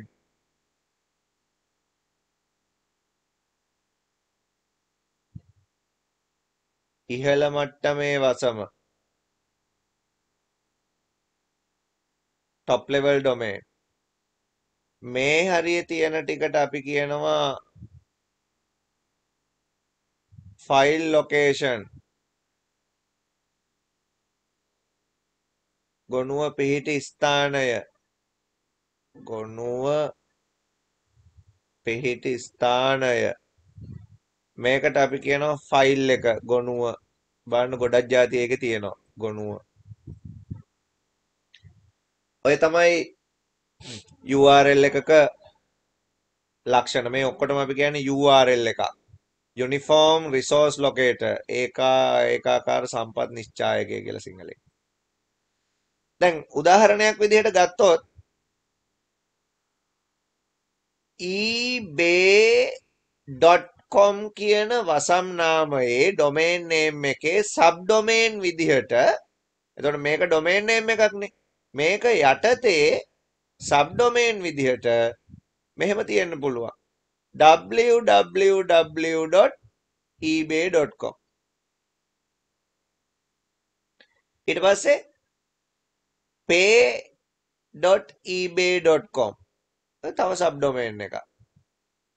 m.ebay.com තව සබ් ඩොමේන් එකක්, මොබයිල් වර්ෂන් එක. account.ebay.com සබ් ඩොමේන් එකක්. දැන් උදාහරණයක් විදිහට අපි SL domain registry එකට යමු.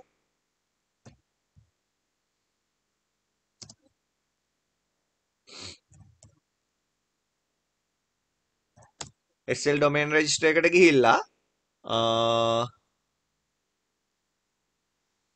මම මෙතන domain එකක් හොයනවා challenge IT කියලා.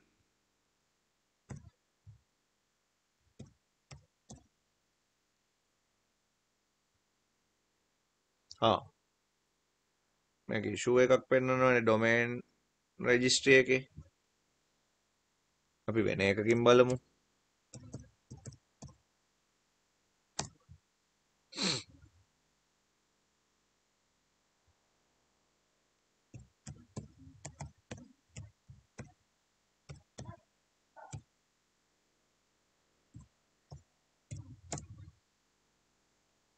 දැන් මම challengeit.com කියලා domain එකක් search කරා. එහෙම එකක් නැහැනේ. challenge IT මම මෙතනට challenge IT කියලා search කරන්නම් තියනවද බලන්න. මොකක් හරි available එකක් අපි ගමුකෝ. ඒක available. දැන් මේකේ දැන් මේ තියෙන්නේ challengeit.com කියන domain name එක මට ගන්න පුළුවන්. ඒ වගේ මේකේ මේ top level domain එකට මේ තියෙන්නේ මාරු කර කර. හරිද? ඒ කියන්නේ challengeIT.in challengeIT shop. එහෙම එක එක නම් වලින් තියෙන්නේ. මට දැන් මේ echallengeIT.com කියන domain name එක මෙහෙම වෙන් කරගත්තට පස්සේ වෙන කාටවත් බෑ echallengeIT.com කියන එක ගන්න. මට මේ echallengeIT.com එක මුලට www දාලා m දාලා අර විදියට වෙන subdomain ඕන තරම් දාලා හදා ගන්න පුළුවන්. පැහැදිලිද මම මේ කියන එක? එතකොට domain name එකක් තවත් categorize කරන්න පුළුවන් විදිහක් තමයි subdomain කියලා කියන්නේ, මතක තියාගන්න. subdomain පාවිච්චි කරලා අපිට domain name එකක් තව explain කරන්න පුළුවන්, තව වැඩවලට පාවිච්චි කරන්න පුළුවන්. වෙබ් එකේ අපිට service ගොඩාක් දෙන්න පුළුවන්. ඒකනේ ඒවා service කියලා කිව්වෙත් මම. subdomain කියලා කියනවා. එතකොට මේවා තමයි domain name එකක් ඇතුලේ තියෙන වර්ගීකරණය, domain name එකක් ඇතුලේ තියෙන component. ඊළඟ ප්‍රශ්නේ. What are the different type of protocol, service and top level domain? විවිධාකාරයේ නියමාවලි, සේවා සහ ඉහළ මට්ටමේ වසම් මොනවාද? දැන් විවිධාකාරයේ නියමාවලි prototype මොනවාද? ඔය HTTP වලට පාවිච්චි කරන්න පුළුවන් hyper text transfer protocol. HTTP hyper text transfer protocol. ඊළඟට HTTPS hypertext transfer protocol secure. ආරක්ෂිත අධිපාට තැන්මාරු නියමාවලිය සිංහලෙන් කියනවනම්. FTP ගොනු හුවමාරු නියමාවලිය file transfer protocol. ඊළඟට SMTP simple mail transfer protocol. සරල තැපැල් හුවමාරු නියමාවලිය. තව තියෙනවා TCP IP protocol එක. transmission control protocol. නැත්නම් internet protocol. එතකොට ඒකට කියනවා sannivedana පාලන නියමාවලිය නැත්නම් අන්තර්ජාල නියමාවලිය. මේ ප්‍රොටෝකෝල් පහ මතක තියාගන්න: HTTP, HTTPS, FTP, SMTP, TCP IP. තව ප්‍රොටෝකෝල් නම් ඕන තරම් 100ක් විතර තියෙනවා. ඉතින් ওই ටික මතක තියාගන්න. ඊළඟට මේ ප්‍රශ්නේ ඇහුවේ සේවා සහ ඉහළ මට්ටමේ වසම් නාම. සේවා ගැන අහනවා. සර්විස් මම ඉස්සෙල්ලත් කිව්වා. www කියලා කිව්වොත් world wide web. ඒකාකාර ලෝක ව්‍යාප්ත ජාලය කියන සේවාව. M කියලා ගත්තොත් ඒක මොබයිල් සේවාව. pay කියලා ගත්තොත් ඒක ගෙවුම් සේවාව. ගෙවීම් වලට පාවිච්චි කරනවා. account කියලා ගත්තොත් ඒක ගිණුම් සේවාව. අපිට ওই විදිහට විවිධ සේවා එක එක අන්තර්ජාලය හරහා දකින්න හම්බ වෙනවා. දැන් මේක බලන්න, මේ තියෙන්නේ in.godaddy.com. godaddy කියන .com එකේ godaddy.com කියන වෙබ්සයිට් එක ප්‍රසිද්ධ වෙබ් අඩවි යන්නේ domain name වලට. godaddy.com කියන වෙබ්සයිට් එකේ in මුලට ආපුවම ඉන්දියාවේ සබ්ඩොමේන් එක, ඉන්දියන් සර්විස් එක. ඒ හින්දා තමයි මේකේ මේ මිල ගණන් එහෙම ඉන්දියන් රුපියල් වලින් තියෙන්නේ මේ. ඉන්දියන් රුපියල් 199ක් නේ මෙයා echallengeIT.com එකට ඉල්ලන්නේ. තේරුණා නේද?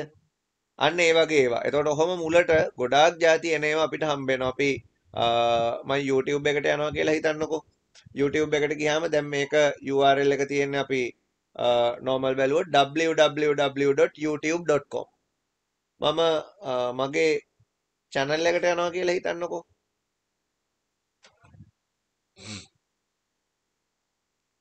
තාම එහෙමනේ. ඒකේ වෙනසක් නැහැ. manage video යන්න. දැන් බලන්න. manage video වලට ගියාම studio.youtube.com. ඔන්න තව එකක් අපිට හම්බ වුණා. studio.youtube.com කියලා තියෙන්නේ. studio නේද? මේ තමයි සේවා. ඔන්න අපිට තව සේවාවක් එතන අපි දැක්කා studio. මම යන්නම් මගේ Google Drive එකට යන්න. මම YouTube එකෙන් අයින් වෙනවා මගේ Google Drive එකට මම යන්න. Drive. දැන් drive.google.com දැක්කද සේවාව? මම තව මගේ Google සේවා තියෙනවනේ මෙතන. මම යන්නම්කෝ Google News වලට. news.google.com බලන්න සබ් ඩොමේන් Google එකේ. මම මැප් එකට යන්නම්. ඒක www මයි තියෙන්නේ. මැප් එකේ අපි වෙන සේවාවකට යමු. මේක තව තියෙනවනේ Gmail වලට ගියොත් mail.google.com දැක නේද? එක එක සේවා. ඔන්න සේවා වර්ග කීපයක්. හරි ස්ටුඩියෝ මේල් අපි දැක්කනේ ඩ්‍රයිව් ඔය වගේ නම් එන්න පුළුවන් මුලට. කොච්චර තියෙනවද? ඊළඟට top level domain අපිට රටවල් වලින් වෙන වෙනම ක්ලාසිෆයි කරන්න පුළුවන්. LK ලංකාව, IN ඉන්දියාව, UK එංගලන්තේ, US ඇමරිකාව, ඊළඟට මොනවාද KR කොරියා. ඔහොම එක එක රටවල් වලට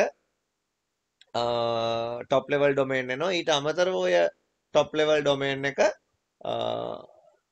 ඒ කියන්නේ වෙබ්සයිට් එකේ කැටගරි එකෙන් අපිට වර්ග කරන්න පුළුවන්. මොනවාද කැටගරිස් විදියට අපිට කතා කරන්න තියෙන්නේ? .com කියන කැටගරි එකේ තියෙනවා .gov government කැටගරි එක .net network කැටගරි එක .club කියන කැටගරි එක .live කියන කැටගරි එක. තේරුණා නේද? ඔය වගේ කැටගරිස් ගොඩාක් තියෙනවා. .org කියන කැටගරි එක.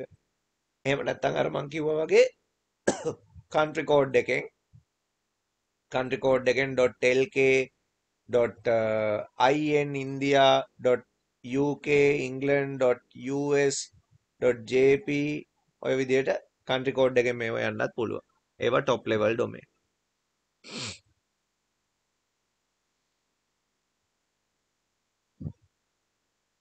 What is the main purpose of having IP address? Give an example for IP. IP ලිපිනයක් තිබීමේ ප්‍රධාන අරමුණ. IP ලිපිනයක් තියෙන එකෙන් අපිට අපේ කම්පියුටර් එකේ තියෙන කම්පියුටර් එක ඉන්ටර්නෙට් එකේ යුනික් අනන්‍යව අඳුරා ගන්න පුළුවන්. Internet protocol address are used to individually identify all the computer in the internet. අන්තර්ජාලය තුල තියෙන පරිගණක අනන්‍යව අඳුරා ගන්න IP ලිපිනයක් පාවිච්චි කරනවා. එතකොට මේ IP ලිපිනයක් 0.0.0 ඉඳලා 255යි 255යි 255යි 255 අතර අංකවල තියෙන්න පුළුවන්. ඒකෙන්ද කොයිම වෙලාවකවත් මීට පිට IP ඇඩ්‍රස් එකක් ඕගොල්ලන්ට ලියන්න බෑ. ඕගොල්ලන්ට MCQ වලට එයි හරි IP එක තෝරන්න, වැරදි එක තෝරන්න එහෙමයි. එතකොට තියෙන්න පුළුවන් 0.255 අතර අංක සෙට් 4යි. මේවට අපි කියන්නේ IP version 4 කියලා. IP version 6 කියලා තව එකක් තියෙනවා. ඕගොල්ලන්ට 6 නෑ. ඉතින් IP4 එකේ මේ හැදෙන හැටි මතක තියාගන්න. දැන් මම ලිව්වොත් 192යි 168යි 50යි 40 කියලා එක හරි.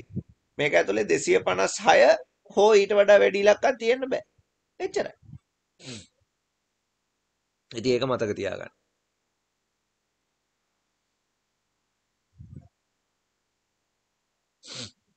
වසම් නාමය සහ ඉහළ පෙළේ වසම අතර වෙනස දක්වන්න. What is difference between domain name and top level domain name? දැන් domain name එකයි මම ඉස්සෙල්ලත් ඕගොල්ලන්ට ඒ ටික පැහැදිලි කරා. domain name එකක් කිව්වහම domain name එකක් අපි පාවිච්චි කරන්නේ web එකක් uniquely අඳුරගන්නනේ. නේද?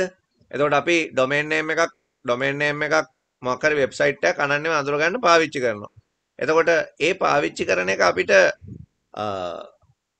විශේෂයෙන් මොන හරි අපි කියන්නේ ඒකට මේ ස්පෙෂලායිස් කරන්න ඕන නම් විශේෂයෙන් ඒක පෙන්වන්න ඕන නම් අපි টপ ලෙවල් එකක් පාවිච්චි කරනවා. බලන්න ඔතන තියෙනවා ඔය තියෙන domain name list එක මම අර කලින් කිව්වේ ඒ ටික ඔතන තියෙනවා.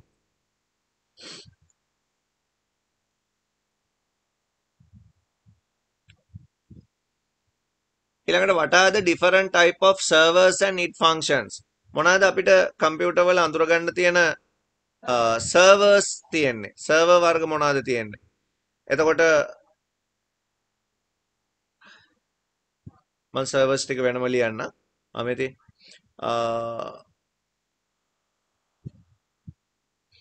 මම මෙහෙම ලියන්නම්කෝ ඒ ටික. අපිට ඉන්ටර්නෙට් එකේදී දේවල් ෂෙයා කරගන්න පාවිච්චි කරන්න පුළුවන් සර්වර්ස් විදිහට ෆයිල් සර්වර් ගැන කතා කරන්න පුළුවන්. ෆයිල් සර්වර්, ගොනු සේවාදායක, වෙබ් සර්වර්. වෙබ් සර්වර් කියන්නේ මේ වෙබ්සයිට් ස්ටෝර් කරලා තියෙන ඒවා. මේල් සර්වර් තියෙනවා. ඊමේල් ස්ටෝර් කරලා තියෙන ඒවා. પ્રિන්ටර් සර්වර් තියෙනවා. પ્રિන්ටර් සර්වර්. પ્રિන්ටර් සර්වර් කියන්නේ මේ પ્રિන්ටර් එක ෂෙයා කරගන්න අපි පාවිච්චි කරන දැන්. අපි නෙට්වර්ක් පාඩමේදී බැලුවේ සර්වර් එකක් තියෙනවා. මේ සර්වර් එකෙන් එක එක සර්විස් දෙනවා ක්ලයන්ට්ලට. මෙයා සර්වර් මේගොල්ලෝ ක්ලයන්ට් කියලා හිතන්නකෝ. එතකොට මේ සර්වර් එකට printer එකක් හයි කරලා මේ printer එක ෂෙයා කරගන්නවා අනික් අයත් එක්ක. දැන් මෙයාටත් print out දාන්න පුළුවන් මේකෙන්, මෙයාටත් print out දාන්න පුළුවන් මේකෙන්, මෙයාටත් print out දාන්න පුළුවන්. දැන් මෙයා මොකද්ද? මෙයා printer server එකක්. ඔය විදිහටම ඉන්ටර්නෙට් එකේ කොයි හරි තැනක තියෙන කම්පියුටර් එක වෙබ්සයිට් එක ස්ටෝර් කරලා තියෙනවා. මේ හැමතැනම ඉන්න අයට වෙබ් එක බලන්න පුළුවන්. එතකොට මෙයා කවුද? මෙයා වෙබ් සර්වර් එකක්. ඔය විදිහටම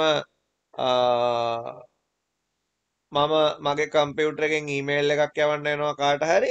එතකොට ඒ ඊමේල් එක යන්නේ මගේ ඊමේල් සර්වර් එකට. හිතන්නකෝ මේක Gmail සර්වර් එක කියලා. එතකොට ඒකෙන් තමයි අර මම යවන එක්කන අපි හිතමුකෝ එයා Yahoo කියලා. එතකොට Yahoo එකේ සර්වර් එකෙන් ඒ ඕන කරන යූසර්ට ඒක සෙන්ඩ් කරන්න. මේ මම sender මේ receiver. එතකොට ඊමේල් එක්ස්චේන්ජ් කරන්න පාවිච්චි කරනවා ඔය ඊමේල් සර්වර්. ඒගොල්ලෝ එතකොට තමයි අර SMTP වගේ ප්‍රොටෝකෝල් POP3 තියෙනවා, post office protocol. ඔය වගේ ප්‍රොටෝකෝල් පාවිච්චි කරලා data හුවමාරු කරන්නේ ඒගොල්ලෝ එතකොට. හරි. ඒවට කියන්නේ mail server. ඉතින් ඔය වගේ servers වර්ග තියෙනවා.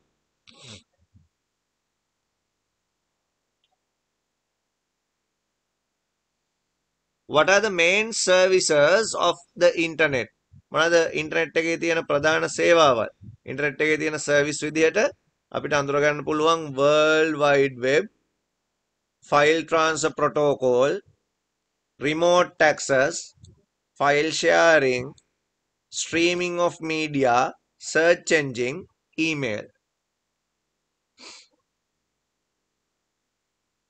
මොකද්ද එහෙනම් what is meant by remote access?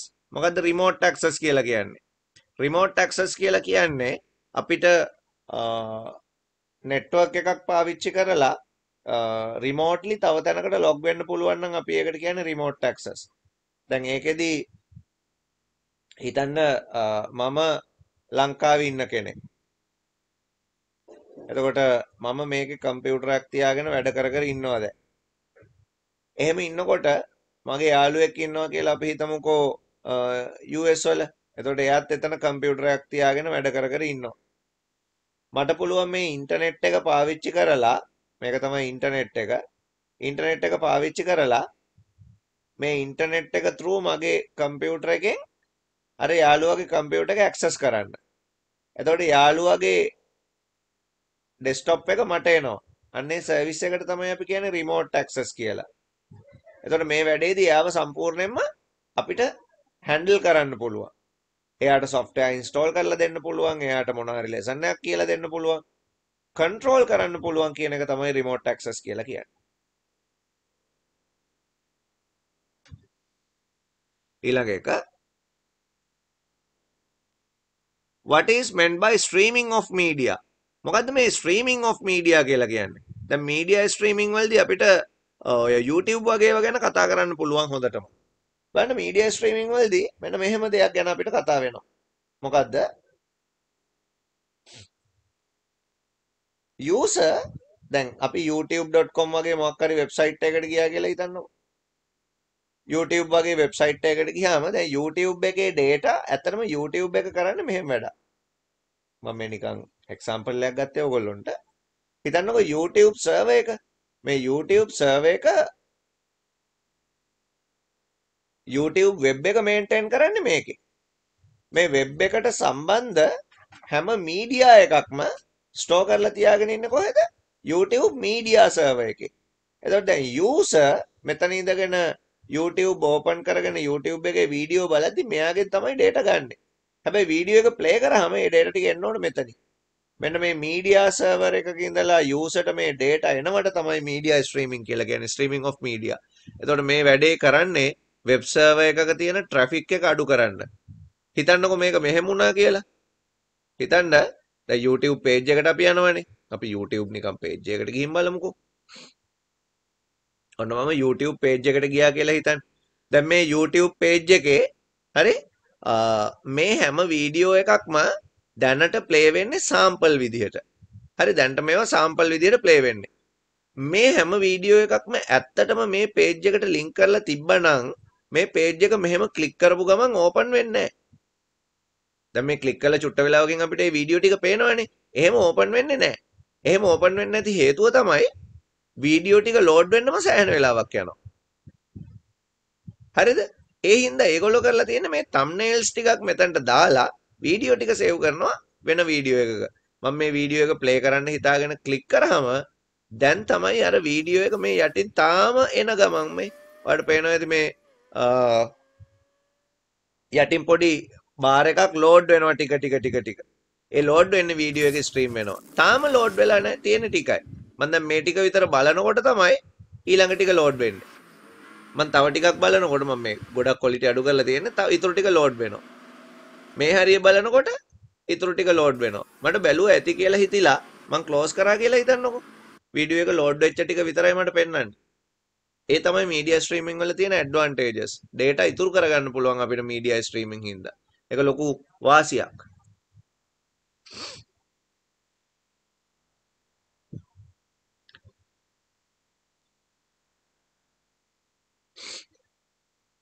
ඊළඟට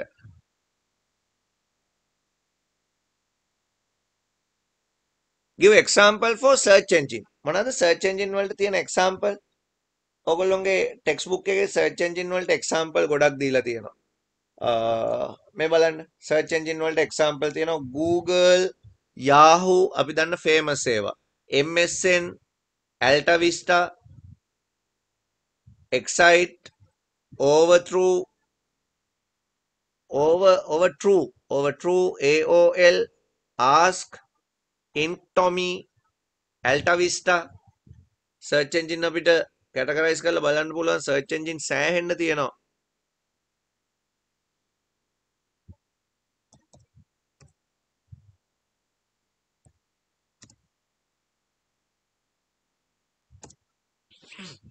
මේ බලන්න search engine වර්ග. search engine අපිට ඕන තරම් වර්ග බලා ගන්න පුළුවන්. ඔය image එකේ තියෙන ටික බලමු.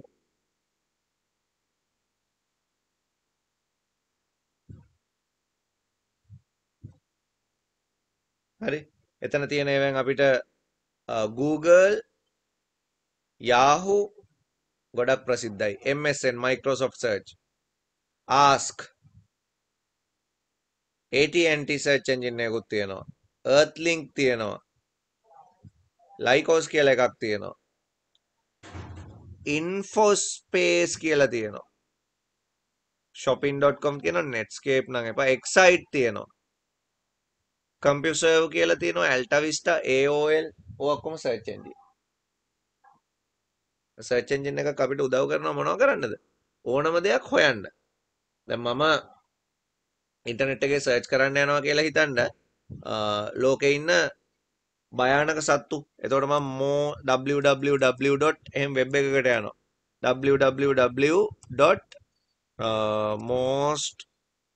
dangerous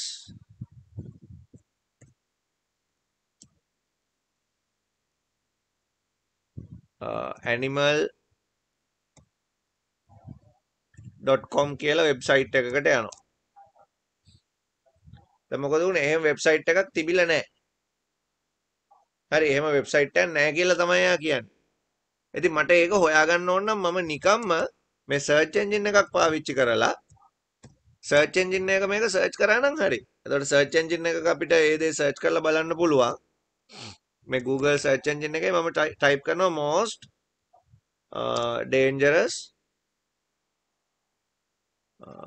dangerous animal in the world සජෙසුත් දෙනවනේ යාගේ. දැන් ඉතින් මට පළවෙනි මේකේදී the most dangerous animal in the world කියලා එකක් ඕපන් වුණා. හැබැයි වෙබ්සයිට් එක මොකද්ද? www.cntraveler.com. එහෙම එකක් මං ජීවිතේට අහලවත් තිබ්බේ නෑ මීට කලින් CN Traveler කියලා. හැබැයි ඒක හොයලා දෙන්න එයා උදව් කරා. නේද? ඒ වෙබ්සයිට් එක through ඒක හොයලා දුන්නා සහ එයා ඒ සත්තු ගැන විස්තරයකුත් අපිට දෙනවා. ඉතින් අන්න එහෙම දෙයක් search engine කියලා කියන්නේ. search engine එකක් through අපිට ඕනම වෙබ් එකක් හොයාගන්න පුළුවන් කියන එක මතක තියාගන්න.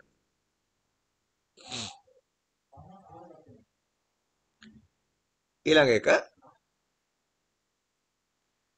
what are the advantage of using email for communication? දැන් මේ email කියන જાතිය අපි පාවිච්චි කරනකොට communication වලට තව ඔය ඕකේ අපිට කතා කරන්න බැරි වෙච්ච ප්‍රශ්නයක් නැහැ. ඒ ප්‍රශ්නේ ඕකේ ලියවිලා. මොකක්ද මේ ප්‍රශ්නේ? මෙන්න මේක. domain name server කියන්නේ නැත්නම් domain name system කියන්නේ මොකද්ද? ඒකත් මතක තියාගන්න. වසම් නාම සේවාදායක. user කෙනෙක් මොකක් හරි www.google.com මොකක් හරි ඔහොම හොයද්දී ඇත්තටම මේ google.com කියන එක කොහේ හරි සර්වර් එකක තියෙනවා. මේක තමයි Google සර්වර් එක. Google සර්වර් එක මොන්නේ අපි හිතමු ඒක සර්වර් එක කියලා. මේක තමයි සර්වර් එක. මේ සර්වර් එකේ ස්ටෝර් කරලා තියෙනවා www.google.com කියන වෙබ් එක google.com කියන වෙබ් එක මේක ස්ටෝර් කරලා තියෙනවා මොකක් හරි IP ඇඩ්‍රස් එකකින්. හරිද? ඔහොම ස්ටෝර් කරලා තියෙනවා. ඒගොල්ලෝ මොකද IP ඇඩ්‍රස් නේ ඩිවයිස් එකක් යුනික්ලි අයිඩෙන්ටිෆයි කරන්න ඕන වෙන්නේ. දැන් ඔයා google.com කියලා සර්ච් කරාට කොහෙවත් එහෙම google.com එකක් හොයන්න නැහැ. අන්න ඒකට තමයි මේ domain name system එකක් ඕන වෙන්නේ. domain name server එක. එතකොට ඔයා මෙතනින් domain name server එකට www.google.com කියන එක යවුවාම මෙයා සර්වර් වලට යවලා බලනවා ඒ domain name එකට අදාළ IP address එක. මොකද මේ domain name server එක ඇතුලේ ලොකු chart එකක් තියෙනවා domain name එකයි IP එකයි ස්ටෝර් කරගෙන මේ පුරවගෙන ඉන්නේ. තේරුණා නේද? ඉතින් එයාට රක් ගාලා ඕක හොයන්න පුළුවන්. මෙයාගේ නැත්තම් තව සර්වර් එකක බලනවා. මම බලලා හරි සර්වර් එකෙන් data එක ආපුවාම ඒක domain name server එක හරහා දෙන්න ඕන කියලා එකක් නැහැ. ඒක userට දෙනවා. ඒක userට ඕපන් කරලා දෙනවා. ඉතින් domain name server එක තමයි මේ වැඩේ කරන්න උදව් කරන්නේ. ඒක තමයි මේ diagram එකෙන් පෙන්නන්නේ. අපි ඊළඟ ප්‍රශ්නෙට එමු email ප්‍රශ්නේ.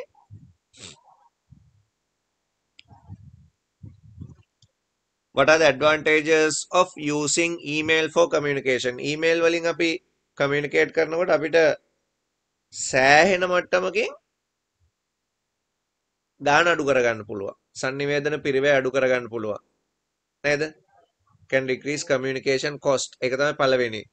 ඊට පස්සේ email වලින් data යවද්දී email වලින් communicate කරද්දී මේ හරි ආරක්ෂිතයි.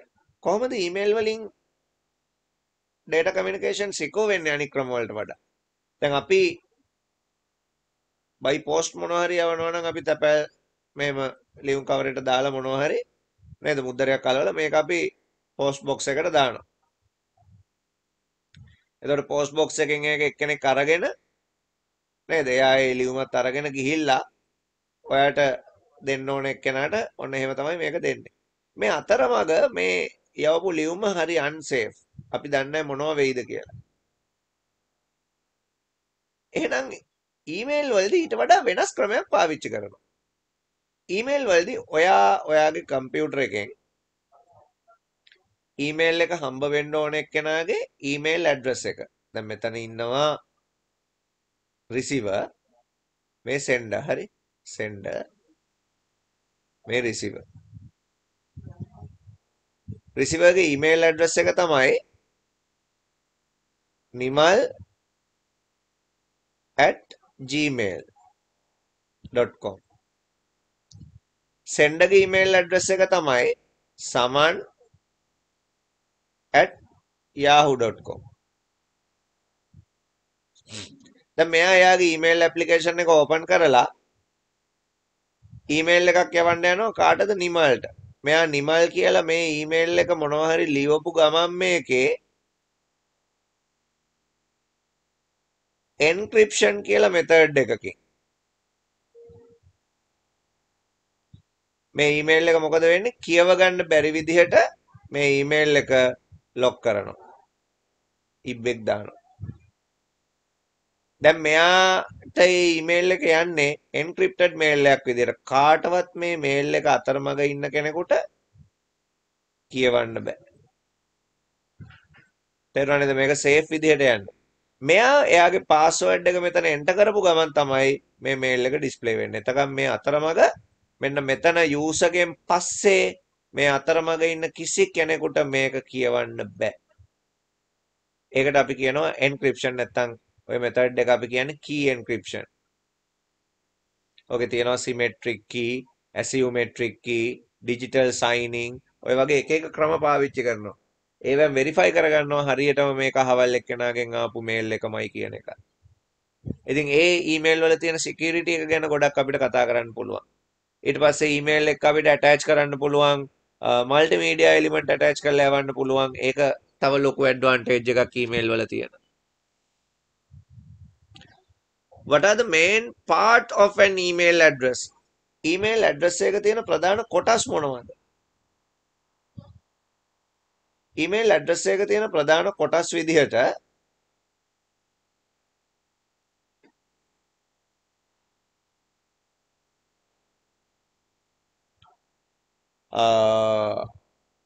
ඊමේල් ඇඩ්‍රස් එකක් හැදෙන්නේ දැන් අපි ගත්තොත් නිමල් පෙරේරා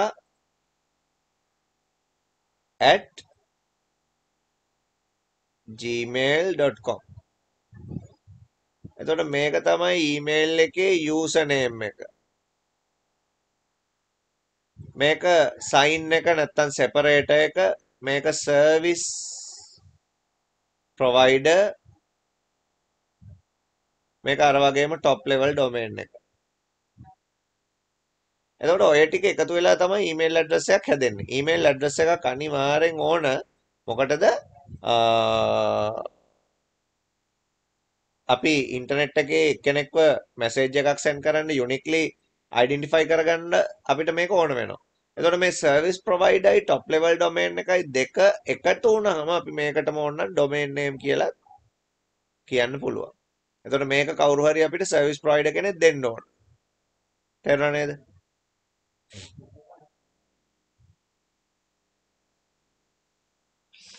ඊමේල් account එකක තියෙන මෙන්න මේ වචන 2cc bcc subject attachment inbox draft send trash spam ඔන්න ඔය වචන ටික ගැන අපි කතා කරන්න ඕන.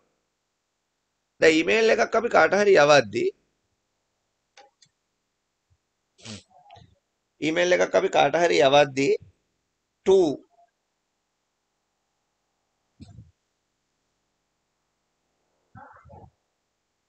ඔක පටන් ගන්න ඇත්තටම from නේ from කියලා එකක් උඩම ඊට පස්සේ to cc bcc subject ඊට පස්සේ දැන් මේ ටික කොහොම ඊමේල් account එක මෙන්න මෙහෙමයි මේ ටික තියෙන්නේ. ඊට පස්සේ මෙතන message body එක තියෙනවා. message එක උතන්ට දානවා. ඊට පස්සේ මේ හරිය තමයි අර file clip එක තියෙන්නේ මේක attachment. එතකොට from කියන්නේ sender යවන්න. to කියන්නේ original receiver. ඊමේල් පණිවිඩේ ඔරිජිනල් ලැබෙන්න ඕන එක්කෙනා receiver. CC කියන්නේ carbon copy. Carbon පිටපතක්. Carbon copy එකක් දෙන්න ඕන එක්කෙනා. දැන් මේ හැමෝම කාබන් කොපි යවන එක්කෙනා ගැන දන්නවා. ඒ කියන්නේ මම from එකේ ඉන්න එක්කෙනා sender දන්නවා මේක යවුවේ මෙයාට දන්නවා මේකේ කාබන් කොපි යවුවේ මෙයාට බ්ලයින්ඩ් කාබන් කොපිත් යවුවේ මෙයාට කියලා දන්නවා බ්ලයින්ඩ් කාබන් කොපි කියන්නේ හංගල යවනේ. එතකොට sender දන්නවා දැන් අපි ගත්තොත් from අපි ඕක මෙන්න මේ පොඩි ටේබල් එකකට දාගෙන හරි දාගමු. එතකොට අපිට හොයාගන්න පුළුවන්. දැන් මෙතන ඉන්නවනේ හතර ගොල්ලක්. එක්කෙනෙක් තමයි from, අනික් එක්කෙනා තමයි to, අනික් එක්කෙනා තමයි cc, අනික් එක්කෙනා තමයි bcc. හරි. දැන් අපි මෙතනට ටයිප් එක ගමු. ටයිප් එක ගත්තාම send තමයි පළවෙනිය. send නේ ඉතින් send from නේ. හරි. එයා දකිනවා මෙයාට යවුවේ. මෙයාට යවුවේ. මොකද එයානේ යවන්නේ. මෙයාට යවුවේ කියලා පේනවා send එක. to කියන එකේන to කියන එකේන to කියන්නේ මැසේජ් එක හම්බ වෙච්ච එක්කෙනා ඔරිජිනල් රිසීවර්. මෙයා හරි. එතකොට එයා දකිනවා මෙයාගෙන් ආවේ. මෙයාට කාබන් කොපි එකක් යවුවා. හැබැයි මෙයාට බ්ලයින්ඩ් කාබන් කොපි යවුවා කියලා දකින්නේ නැහැ. කාබන් කොපි ආපු එක්කෙනා. එයා දකිනවා මෙයාගෙන් ආවා. මෙයාට ඔරිජිනල් එක ගියා.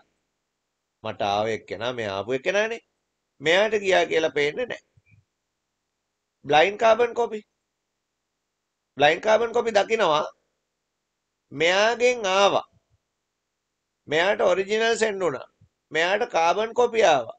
මටත් ආවා කියලා එයා දකිනවා. හිතන්න මෙහෙම මම බ්ලයින්ඩ් කාබන් කොපි දෙන්නෙක්ව දානවා. බ්ලයින්ඩ් කාබන් කොපි 1 BCC 2 කියලා දෙන්නෙක් දානවා. එතකොට මෙයා BCC 1 කියලා හිතන්නකෝ. එයා දකින්නේ නැහැ බ්ලයින්ඩ් කාබන් කොපි 2 එක්කෙනාව. මේවත් නැහැ, මෙයත් නැහැ, මෙයා දකිනවා. හරිද? දැන් BCC 2 ඉන්නවනේ. BCC 2 දන්නවා මෙයා එව්වා.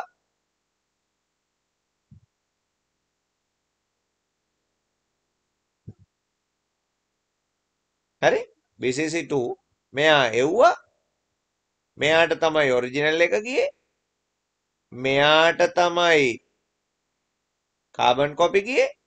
මෙයාට තව එකක් යවුවා කියලා පේන්නේ මට යවුවා කියලා පේනවා. ඔන්න ඔහොම තමයි මේ carbon copy blind carbon copy අතර ඔය හරි දාලා තියෙන්නේ ඒ කෙනාට පේන හැටි. සබ්ජෙක්ට් එක කියන්නේ අදාළ පණිවිඩය මොකක් හරි කෙටියෙන් මෙතන අපි ඇතුළත් කරන්න ඕන. මැසේජ් එක අපි මෙතන ලියනවා. ඇටැච්මන්ට් වලින් අපිට මේකට මොනවා හරි අමුණන්න පුළුවන් ඇටැච්මන්ට්. ඊළඟට අපි ඊමේල් account එකකට ගිහිල්ලා බලමු අර CC inbox අරව මේවා ටික බලමු අපි එතන.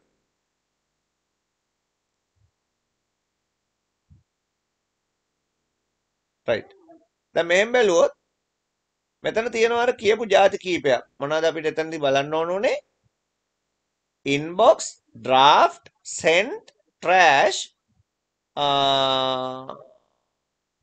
trash වලටම delete කියලාත් කියනවා, spam, junk. inbox එක අපිට එන මැසේජ් ඔක්කොම පෙන්නන්නේ inbox වල. මේ ආපු මැසේජ් ඒකෙදි මේ තාම මේ කළු පාටින් පෙන්නලා තියෙන්නේ තාම මං කියවලා නැති ඒවා. හරි එමුණොත් අපිට ඒක කියවන්න පුළුවන් මෙහෙම. හරිද? අපි කියවලා නැති මැසේජ් එතන තියෙනවා. ඊට පස්සේ ඒක කියවුවට පස්සේ දැන් මේ මැසේජ් එක highlight වෙලා නැහැ. දැන් මේක කියවන්න තියෙන්නේ. ඔන්න මං ඒක කියෙව්වා. කියවලා ඉවර වුණාට පස්සේ ඔන්න දැන් ඒක ඉවරයි. දැන් ඔන්න මම මේක කියවනවා. මෙන්න ඒක කියවලා ඉවරයි. ඒක කියවලා ඉවරනාට පස්සේ ඔන්න දැන් මැසේජ් කියවපුවා නැහැ. තව පාතර ගිහින් බැලුවොත් එම් කියන්න බැරි වෙච්ච ඒවා තියෙනවා මගමේ. තේරුණාද? මට එහෙම කියවන්න බැරි වෙච්ච ඒවා තව මග තියෙනවා. ඉතින් ඒවා අපිට highlight වෙන්න තමයි ඒගොල්ලෝ පාට මේ ඒක bold කරලා තියෙන්නේ. ඊළඟට මේ send කියන එක අපි යවපු මැසේජ් අපි එක එක අයට යවපු මැසේජ් මෙතන බලන්න පුළුවන්. දැක්ක නේද? අපි එක එක අයට යවපු මැසේජස් මෙතන ගොඩාක් තියෙනවා. ඊළඟට draft අපි යවන්න ටයිප් කරලා හැබැයි යවලා නැහැ. එහෙම මැසේජ් ඔන්න 3ක් මගේ සේව් වෙලා තියෙනවා. දිනත් එක්කම තියෙනවා මේ 2019 දෙකක් තියෙනවා 2020 10 වෙනි මාසේ විතර එකකුත් තියෙනවා. තේරුණා නේද? යවන්න ටයිප් කරලා හැබැයි ඒවා යවලා නැහැ. draft. තව තව draft send trash.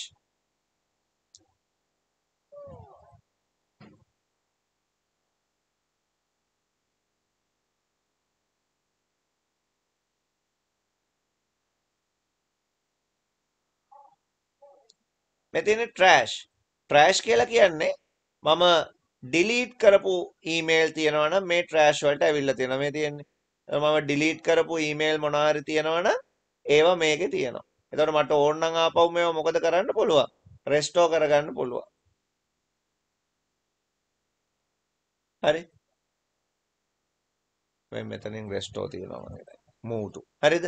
එතනින් මට ආපහු දාගන්න පුළුවන්. ඊට පස්සේ trash ඊට පස්සේ spam නැත්නම් junk කියලා කියන්නේ ස්පෑම් කියලා අපි දෙයක් ඉගෙන ගත්තනේ ස්පෑම් කියලා කියන්නේ අපේ ඊමේල් වලට එන unwanted mail. ඉතින් සමහර මැසේජ් ඇඩ් විදිහට අඳුර ගන්න කරදර ඒවා ස්පෑම් වලට ඇවිල්ලා තියෙනවා. දැන් ඔය මාත් දන්නේ මේ ගොඩක් මේ ඩිලිවර් වෙච්ච ඒවා මේකට ඇවිල්ලා තියෙනවා. මාත් දැන් ඔය අද බැලුවා ස්පෑම් එක ගොඩ දවසකින්. දැන් මම මෙතන තියෙනවා report not spam කියලා. එහෙම කරොත් ඒවා ස්පෑම් වෙන්නේ නැහැ. මොකද ගොඩක් වෙලාවට මේ no reply කියන කැටගරි එකෙන් එන ඒවා ස්පෑම් වලට යනවා. ඕක මේ උදාහරණයක් විදිහට දැන් ඔය අර අපේ වෙබ්සයිට් එකේ ඕගොල්ලොන්ට මේ ඊමේල් ඇඩ්‍රස් එක දාලා account එක හදනකොට කෝඩ් එකක් එනවා කියලා තියෙන්නේ. ඒ කෝඩ් එක මම දාලා තියෙන්නේ no reply@challengeit.lk කියලා ඊමේල් එකකින්. ඒක ඕගොල්ලොන්ගේ ස්පෑම් වලට යනවා මං හිතන්නේ. මොකද ඔය no reply කැටගරි එකේ තියෙන ඒවා ස්පෑම් වලට යන්න තියෙන අවදානම වැඩි. හරි ඒ හින්දා තමයි මේ ස්පෑම් වලට ගිහිල්ලා ඇති ඕගොල්ලෝ බලන්න අර ඊමේල් ආවේ නැති කියලා අය මගෙන් වෙනම කෝඩ් එක ඉල්ල ගත්තා. එහෙම වෙච්ච අයගේ ගොඩක් බලන්න ස්පෑම් වල ඕක මේ විදිහට ඇවිල්ලා ඇති. එහෙම වෙන්න හේතු තියෙනවා. ඉතින් ස්පෑම් කියලා කියන්නේ අපිට එන unwanted email සේව් කරගන්න තැනක්. ඒක මේ security mechanism එකක්. ඔය Gmail වල වගේ තියෙන වෙන email පාවිච්චි කරන අයට ඔය ලොකුවට ඔය ප්‍රශ්නේ බලපාන්නේ නැති වෙන්න පුළුවන්. ඉතින් ඒ වගේ දෙයක් තමයි ඒ ටිකෙන් කතා කරන්නේ. ඊළඟ එක what is meant by instant message මොනවද මේ instant message කියලා කියන්නේ? එතකොට අපිට ඊමේල් ඇරුණාම ඊමේල් වෙනුවට පාවිච්චි කරන්න පුළුවන් තව ප්‍රසිද්ධම සේවාවක් තමයි මේ instant message. ඊමෝ WhatsApp වගේ ගොඩාක් message වර්ග instant message විදිහට අපිට කතා කරන්න පුළුවන්. ක්ෂණික පණිවිඩයක් කියන්නේ two person can exchange short message very fast over the internet. අන්තර්ජාලය හරහා දෙදෙනෙක් අතර sannivedanaya යෙදෙන්න මේව පාවිච්චි කරනවා. ඉතින් SMS කියන්නේත් instant message service එකක්ම තමයි. හැබැයි මේක අන්තර්ජාලය හරහා වෙන එකක්. ඒකින්ද SMS අපි මේකට අයිති කරගන්නේ නැහැ. ඊළඟ එක තමයි what are the requirement for video conference. video conference එකක් කරනවා නම් අපි මොනවද එකතු කරගන්න ඕනේ. එතකොට ප්‍රධාන වශයෙන් මේ requirement විදිහට පරිගණකයක්, කම්පියුටර් එකක්, වෙබ් කැමරා නේද? වෙබ් කැමරාම තමයි සිංහලෙන් ඉංග්‍රීසියෙන් දෙකෙන්ම ඉන්ටර්නෙට් කනෙක්ෂන් නැත්නම් අන්තර්ජාල සම්බන්ධතාවය. ඊට පස්සේ කමියුනිකේෂන් software එකක්. ඒ කියන්නේ වීඩියෝ සංවාද වැඩසටහනක් ඕන. ඒක ඔඩියෝ විෂුවල් ෆැසිලිටි තියෙන්න ඕන. ඉතින් Skype වගේ ඒවා නේද? Zoom වගේ ඒවා Google Meet, Microsoft Teams මේ හැම එකක්ම වීඩියෝ කොන්ෆරන්ස් software විදිහට අපිට හඳුන්වන්න පුළුවන්. ඊළඟට write 5 example for social networking. social network වලට ප්‍රධාන උදාහරණ විදිහට අපිට Facebook, Twitter, YouTube, Flickr, Pinterest, Second Life, Instagram ඒ වගේ ගොඩක් ඒවා කියන්න පුළුවන්. එතකොට මේ වගේ social network පාවිච්චි කරලා අර social opinion and idea, social relationship ඒ වගේ දේවල් share කරගන්න, maintain කරගන්න පුළුවන්. ඒක තමයි social network වල තියෙන වාසිය. ගොඩක්ම අර සමාජය අතර අන්තර් සම්බන්ධතාවයක් ඇති කරන්න පුළුවන්. ඊළඟට අහනවා what is meant by cloud computing. cloud computing වලාකුළු පරිගණනය කියන්නේ මොකද්ද කියලා අහනවා. cloud computing is the practice of using a network of remote server hosted on the internet to store, manage and process data rather than local server or a personal computer. cloud නැත්නම් වලාකුළු පරිගණකය කියලා කියන්නේ අන්තර්ජාලය හරහා දුරස්තව දත්ත ගබඩා කිරීම, කළමනාකරණය කිරීම, සැකසීම වගේ දේවල් කරන්න පුළුවන් ක්‍රමවේදයක් කියලා තමයි හඳුන්වන්නේ. එතකොට මේ වලාකුළු පරිගණනය කියන සේවාව නැත්නම් ක්ලවුඩ් කම්පියුටිං කියන සර්විස් එක හඳුන්වලා දුන්නාට පස්සේ අපිට බය නැතුව අපේ data cloud ඇතුලේ ගබඩා කරලා තියන්න පුළුවන්. එතකොට ඇත්තටම කියනවා නම් අපේ කම්පියුටර් එක ඇතුලේ මොනවා හරි ෆිසිකල් ලොජිකල් මොනම ඩැමේජ් එකකින් වුණත් අපේ data නැති වෙන්නේ නැහැ. ඒක තමයි තියෙන ලොකුම වාසිය. ඉතින් ඒක අහනවා ඊළඟට what are the advantages of cloud computing? එතකොට advantages විදිහට lower software cost. ඇයි අපිට online software තියෙනවා cloud through අපි Word Excel වලදී ඉගෙන ගත්තා එහෙම ඒවා ගැන. ඊට පස්සේ improve performance ක්‍රියාකාරීත්වය වැඩි වෙනවා අපි කම්පියුටර් වලට දදා වැඩ කරන්න ඕනේ. ඊළඟට fewer maintenance issue නඩත්තුව පහසුයි මොකද අපේ කම්පියුටර් එකේ නෙමෙයි තියෙන්නේ ඒකින්ද මේවා ඒගොල්ලෝ නිතරම හදනවා instant update නිතරම update වෙනවා ඊගාවෙන් අහනවා what are the disadvantages of cloud computing මේකේ තියෙන අවාසි මොනවාද requires a constant internet connection මේකට හොඳ internet connection එකක් තියෙන්න ඕන does not work well in low speed internet connection slow internet connection එකකදී මේවා වැඩ කරන්න අමාරුයි need to knowledge about internet අන්තර්ජාලය ගැන දැනුමක් තියෙන්නත් ඕන ඊළඟට what are the main services of cloud computing cloud වල තියෙන ප්‍රධාන service තුනයි infrastructure as a services IaaS කියලා කියනවා platform as a services PaaS කියලා කියනවා software as a services SaaS කියලා කියනවා මොනවාද මේ infrastructure කියලා කියන්නේ යටිතල පහසුකම් සේවාවක්. ඒ කියන්නේ අපේ කම්පියුටර් වලට ඕන කරන infrastructure අපිට දෙනවා සර්විස් එකක් විදිහට online. hard එකේ ඉඩමදි වෙනකොට ඔයාලට පුළුවන් online store කරන්න. ඉතින් ඒක යටිතල පහසුකම. අන්න ඒ වගේ ඒවට තමයි අපි කියන්නේ infrastructure as a services කියලා. platform as a services කිව්වහම ඔයාලට වැඩ කරන්න ඕන කරන අපි කියන්නේ ඒවට මේ IDE නැත්නම් ඉන්ටර්ෆේස් මොන හරි environment වලට හදලා දෙනවා කෝඩින් වලට වෙන්න පුළුවන් operating system environment වෙන්න පුළුවන් ඒ වගේ දේවල් ඉඳලා ඔයාලට එතකොට ඔයාගේ කම්පියුටර් එකේ තියෙන software development මේ process එක online කරන්න පුළුවන්. එතකොට software හදන්න online පුළුවන් ඔයාලට. ඒ වගේ ඒවා තමයි platform services. software services කියලා කියන්නේ ඔයාගේ කම්පියුටරේ install කරන්නේ නැතුව ඔයාලට software වලින් වැඩ කරන්න පහසුකමකුත් දෙනවා කියන එක. ඉතින් ඉන්ටර්නෙට් and email පාඩමේ ඔය වගේ ප්‍රශ්න ටිකක් තමයි තියෙන්නේ. ඔයගොල්ලෝ ඔය පාඩම් කරගන්න.